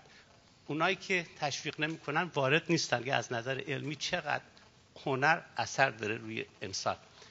دوستان من دوست دارن و تصمیم دارن چند تا مدرسه موسیقی در ایران شروع بکنن. سوال من از شما اینه که آیا اینا اونجا سرمایه، منظورشم پول ساختن نیست، آیا اینا اونجا سرمایه بذارن در چند تا استان که شما یا هر کسی اونجا بره تدریس بکنه بدون اینکه پول ساختمون بده، یا اینکه اون پول اینجا خرج بکنن و اون مدارس چند تا مدرسه رو اینجا درست کنن که اون شاگردا رو اسپانسر بکنن بیان اینجا و ادامه تحصیل بدن یا اسکالرشیپ براشون بگیرن. آیا اونجا اوضاع درست هست که اینا اونجا مدارس بسازن یا اینکه به مسجد تبدیل خواهند کرد اینا رو بعدن، یا اینکه واقعا اون سرمایه رو اینجا بذارن و شما شاگردا رو اسپانسر میکنید بیان اینجا؟ خب اینجا که راه دوره، به هر حال دسترسی خیلی کمه، ولی در ایران خب دسترسی میتونه بیشتر باشه، مطابق شرایط فراهم باشه که مدرسه موسیقی بتونه کارشو بکنه. اونو من قول 100% نمیتونم بدم که آیا در اون نظام حاکم بر اونجا خیلی تایید بکنه، ولی چیز هم نمیکنه، یعنی جلوگیر نبودن، چون کلاس‌های موسیقی زیاد هست که الان دارن تدریس میکنن، فراوان کلاس‌های موسیقی هست که دارن تدریس میکنن، در اونجا مجوز میگیرن از وزارت ارشاد و داره تدریس میشه. فکر میکنم در اونجا خیلی خوب میتونه نتیجه بخش باشه، چون هنرمند زیاد در اونجا هست و بعد خب تولید کار شده برای عده، هم که مدرسه موسیقی هست، یه بچه‌هایی که دلشون میخواد موسیقی یاد بگیرن در اونجا میتونن یاد بگیرن. فکر میکنم اگه در ایران این کار بشه خیلی مفید میتونه، مفیدتر از اینجا میتونه باشه. خیلی متشکرم. بله تشکر میکنم.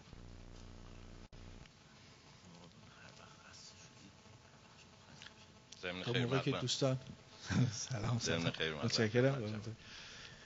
برای ما خارج نشینان حضور حضرت علی یک ودیعه است. بسیار ما از این بابت خوشحالیم، هرچند داخلی ها گلایه دارن و میگن استاد کمتر به ما میرسن. باز امکانات و معذورات در اونجا مشخصه، ولی باز ما خوشبختیم از این که شما رو تشکر میبینیم و استفاده میکنیم. دو مورد خواستم خدمتتون عرض کنم. یکی این که قبل از انقلاب انتخاب موسیقی و شورای موسیقی در ایران در رادیو و یا تلویزیون انتخاب اشعار رو به عهده میگرفتن، گویا شورایی بود، انتخاب اشعار میگرفتن، موسیقی انتخاب میشد و خوانندگان اجرا میکرد. بعد از انقلاب تا اونجایی که من اطلاع دارم جوالی خودتون تصمیم به اتخاذ میکرد که چه شعری خونده بشه یا چه دستگاهی و احیانا آهنگسازی همراهی بکنه. روند انتخاب اشعارتون طی این سنوات تا اونجایی که باز من اطلاع دارم زایده از اوضاع و احوال زمان. آیا اینو میشه به اختصار برامون توضیح بدید که این اوج و حضیض این اتفاقات در طی سنوات بر مبنای آثاری که از جوالی بر جای مونده چه تأثیری میذاره؟ یک کمی جلوتر میکروفون که صداتون من بندی خورده احساسه. ببخشید. سوال بعد هم در رابطه با ساخت سازهایی است که جوالی به عهده گرفتین. سازهای جدید چیست؟ یه توضیح برامون بدین.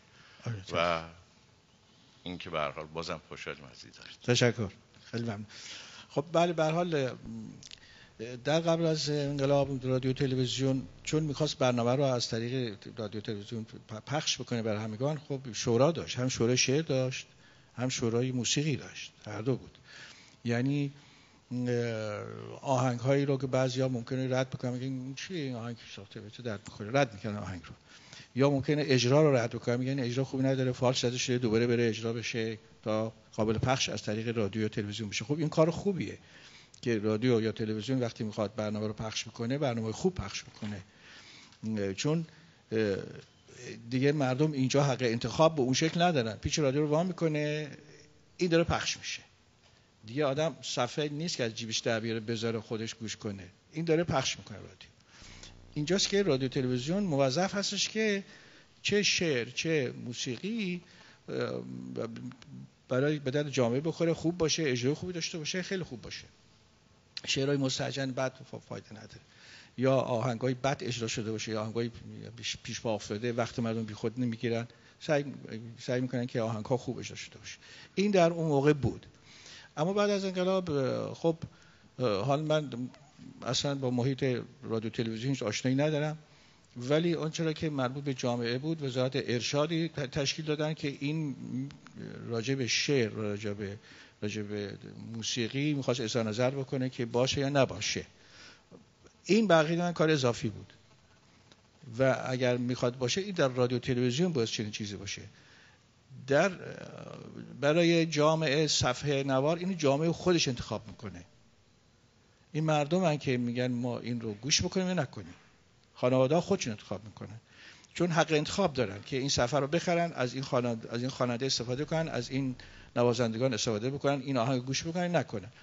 اما رادیو تلویزیون نه دیگه، مجبور میکنه که همون چیزی که داره پخش میکنه مردم همون رو گوش بدن، ها یا مگه ببنده ولی تا میخواد بشنوه اون چیزی که اون پخش میکنه بشنوه. این هست الان در ایران هست و البته خب در رادیو تلویزیونشون هم به یقین شورای شعر و شورای آهنگ دارن، تا جایی که من خبر دارم دارن، دور من خبر دارم.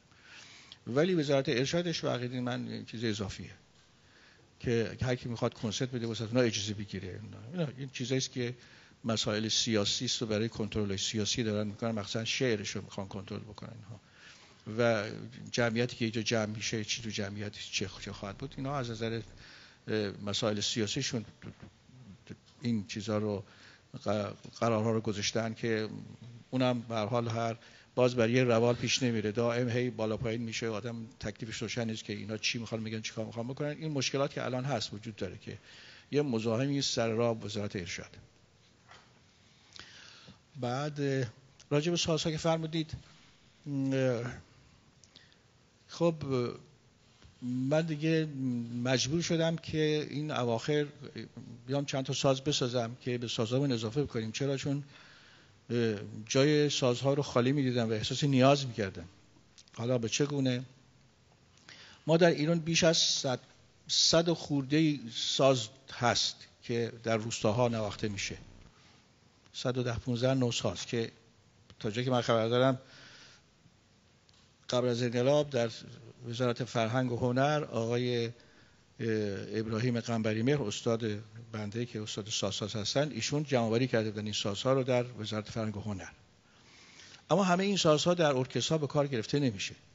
اون چرا که در ارکسترها که به کار گرفته میشه همین سازهایی است که ما داریم میبینیم، تار و کمانچه اینا که خب بسیار هم خوب است و همیشه صدای خیلی خوبی داره و بستگی داره که چگونه تنظیم میشه و چگونه اجرا میشه، خب دلنشینه.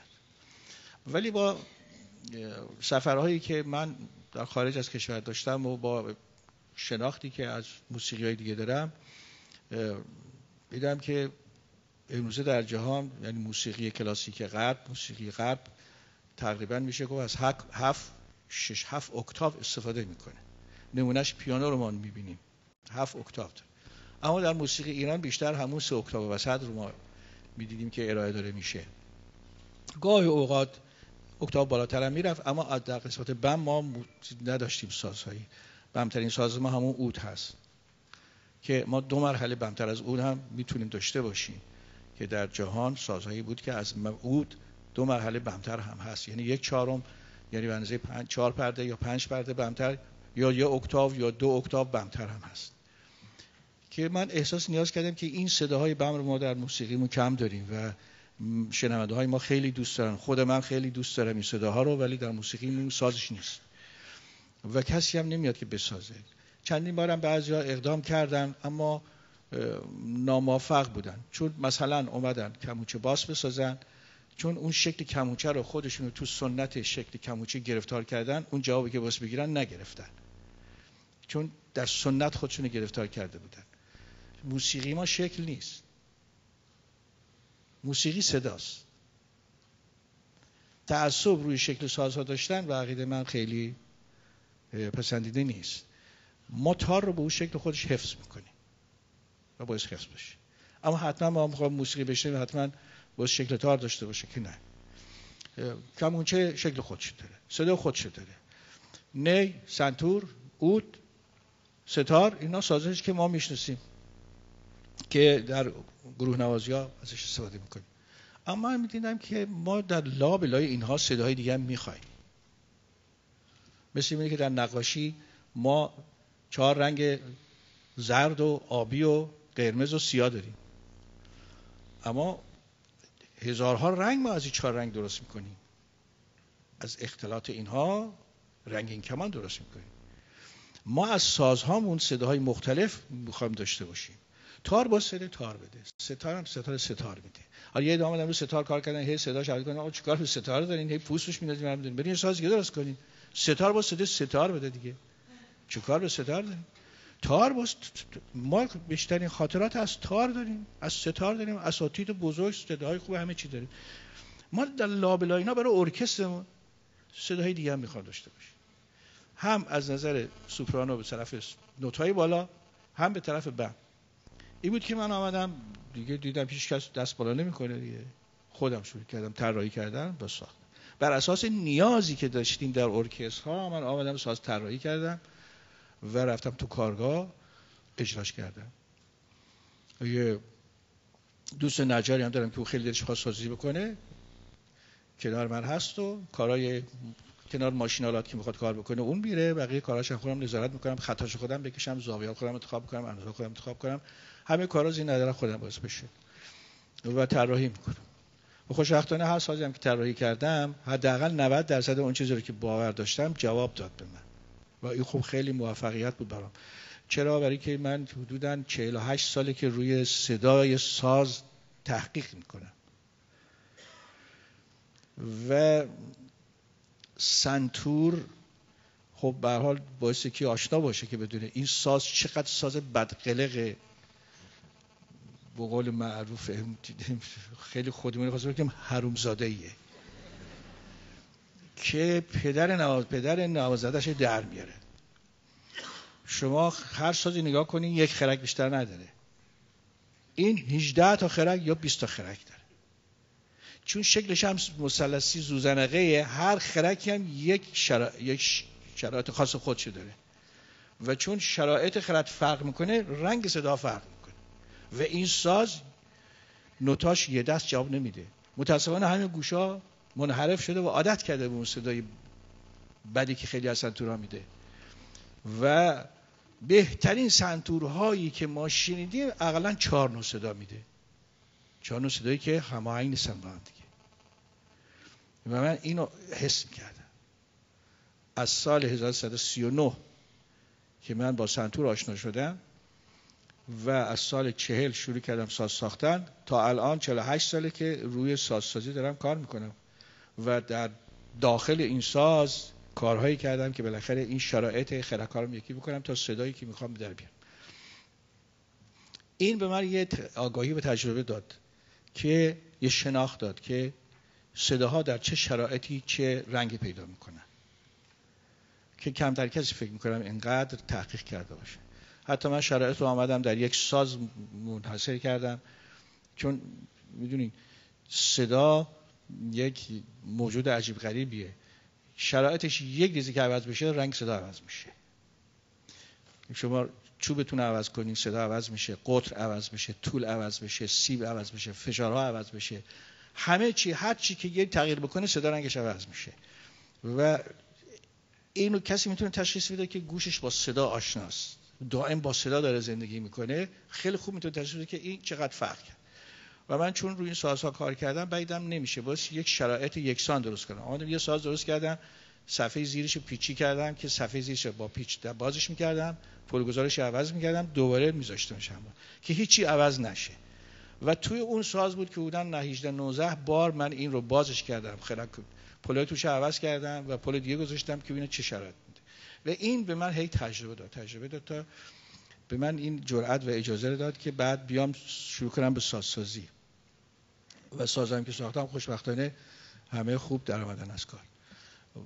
حتی یکی اولش هم که ممکن بود نواقصی داشته باشه ولی اون صدایی که میخوام داد.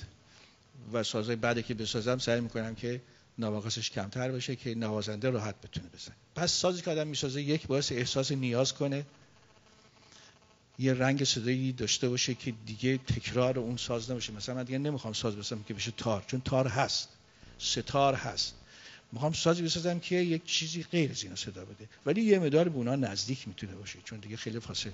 مثلا شما صدای ویولون شنیدین، صدای کمانچه هم شنیدین، اینا با هم دیگه رو فرق میکنن، در حالی که کمانچه همون سیم ویولون رو روش میندازن، همون سیم ویولون رو روی کمانچه میندازیم، ولی صدای کمانچه با اون فرق میکنه. حالا من آمدم ساز ساختم که نه ویولون نه کمانچه، یکی هم اون طرف‌تر میره، یه رنگ صدای دیگه‌ای داره. چرا؟ برای که یه کاری توش کردم که این رنگ صداشو عوض بکنه و اون سازی که میخوام داشته باشم و اون حالتی که میخوام به من بده. این یک بخش قضیه که رنگ صداست. یکی دیگه هم از نظر وسعت صداست که ارکسترای ما بیان به جایی که فقط تو همون 3 اکتاو وسط کار بکنیم، بیایم تا 5-6 اکتاو بتونیم در اجراها ازش استفاده بکنیم. و این سازها رو من ساختم که هم از نظر سوپرانو که تا اکتاو هفتم پیانو رو ما میتونیم صداش داشته باشیم، تا ره اکتاو هفتم پیانو رو داریم. از این طرف هم تا اکتاو اولش، تا اون می اکتاو اول رو ما در شاهسرایی که ساختیم که همون عین کنترباس جواب میده، یعنی سیم کنترباس توش میفته، فواصل کنترباس، یعنی هر کنترباس نوازی میتونه اونو بنوازه، یعنی هر امکاناتی که کنترباس داره اون هم داره. و یه ساز دیگه ای که باز به جای ویولنسل یا چلو که همون سیم ویولنسل روش میفته و همون امکانات اونو داره، منتها رنگش یه بده فرق میکنه. اینو از این جهت ساختم که ما خودمون مثل سازهای مثل خانواده ویولون یه خانواده ساز ایرانی داشته باشیم که رنگ صداش شرقی باشه و مال خودمون باشه، چون بالاخره این سازها که از آسمون نیومده که، تار رو بالاخره ساختن، کمانچه هم مردم ساختن، پس سراهی هم من ساختم، حالا کرشمه هم من ساختم. میاد این خانواده، بعد هنرمندش هستش که اینو باز خوب معرفی بکنه.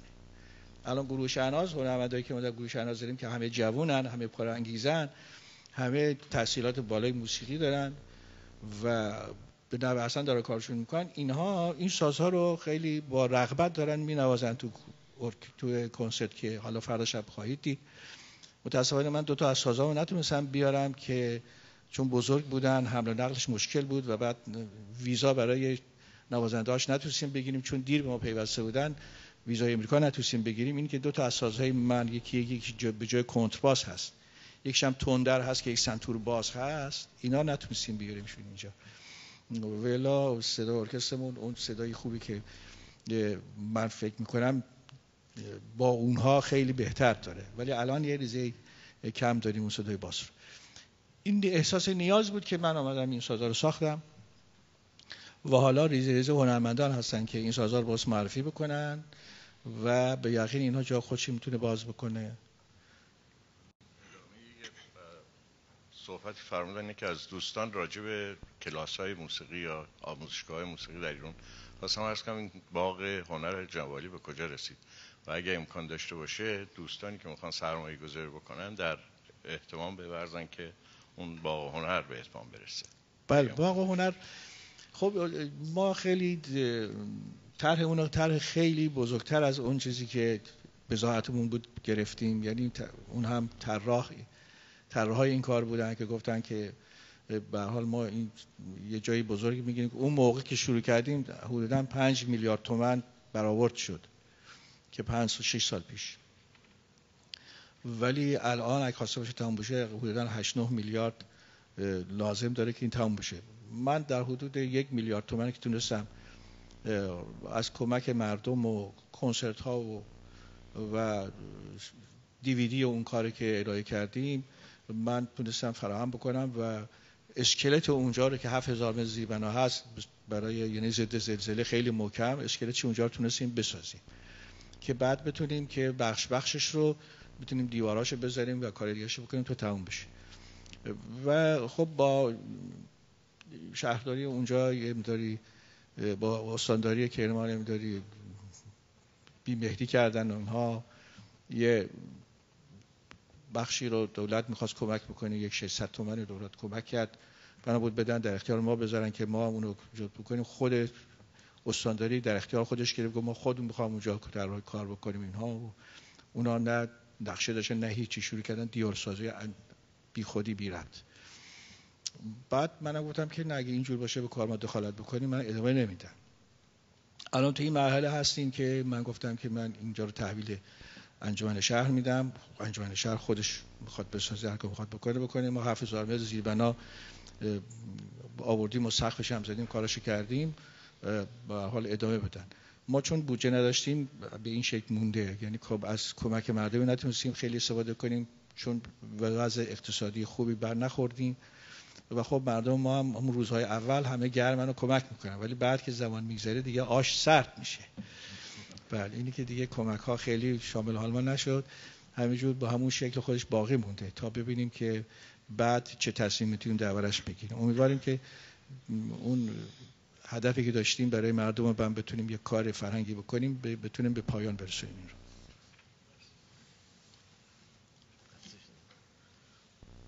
من فکر می‌کنم استاد خسته شدن، سفر کردن، خسته کردیم.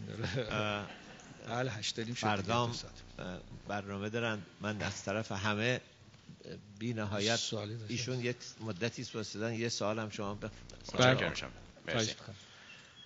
تشکر از دکتر میلانی برای برگزاری همچین جلسات با کلاس بالا و محتوای بالا و قدردانی از شما استاد شجریان برای هنر بالایی که دارید و شخصیت بالاتر از اون. ممنون از لطفتون.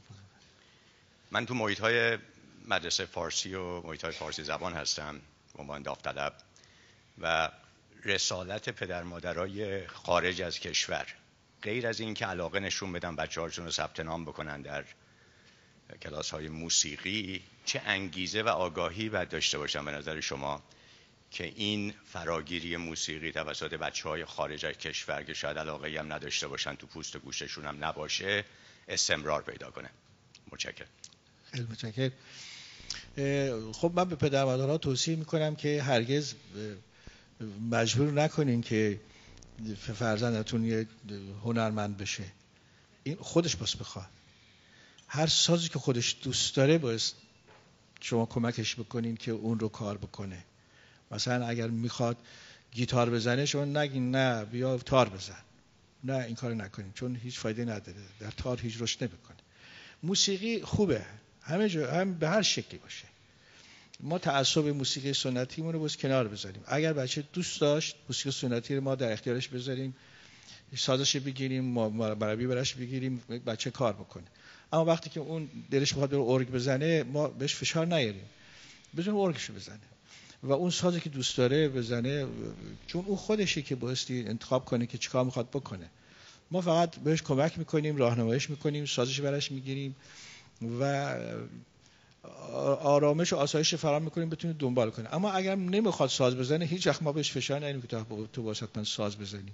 راهی که دلش میخواد بره. من خب رایان پسرم دوست داره فوتبال دنبال کنه، من گفتم خیلی خب من فوتبال برات فراهم میکنم که تو بری فوتبال یاد بگیری. البته سازم میزنه، خودش دوست داره میزنه، اما اونقدری که فوتبال دوست داره سازو دوست نداره. منم فشار بهش نمیارم. اینه که مجبور نکنیم بچه‌ها رو. بچه‌ها هر کدوم هر چی که میخوان بذارین اون راه رو خودشون برن، ما بهشون فقط کمک کنیم.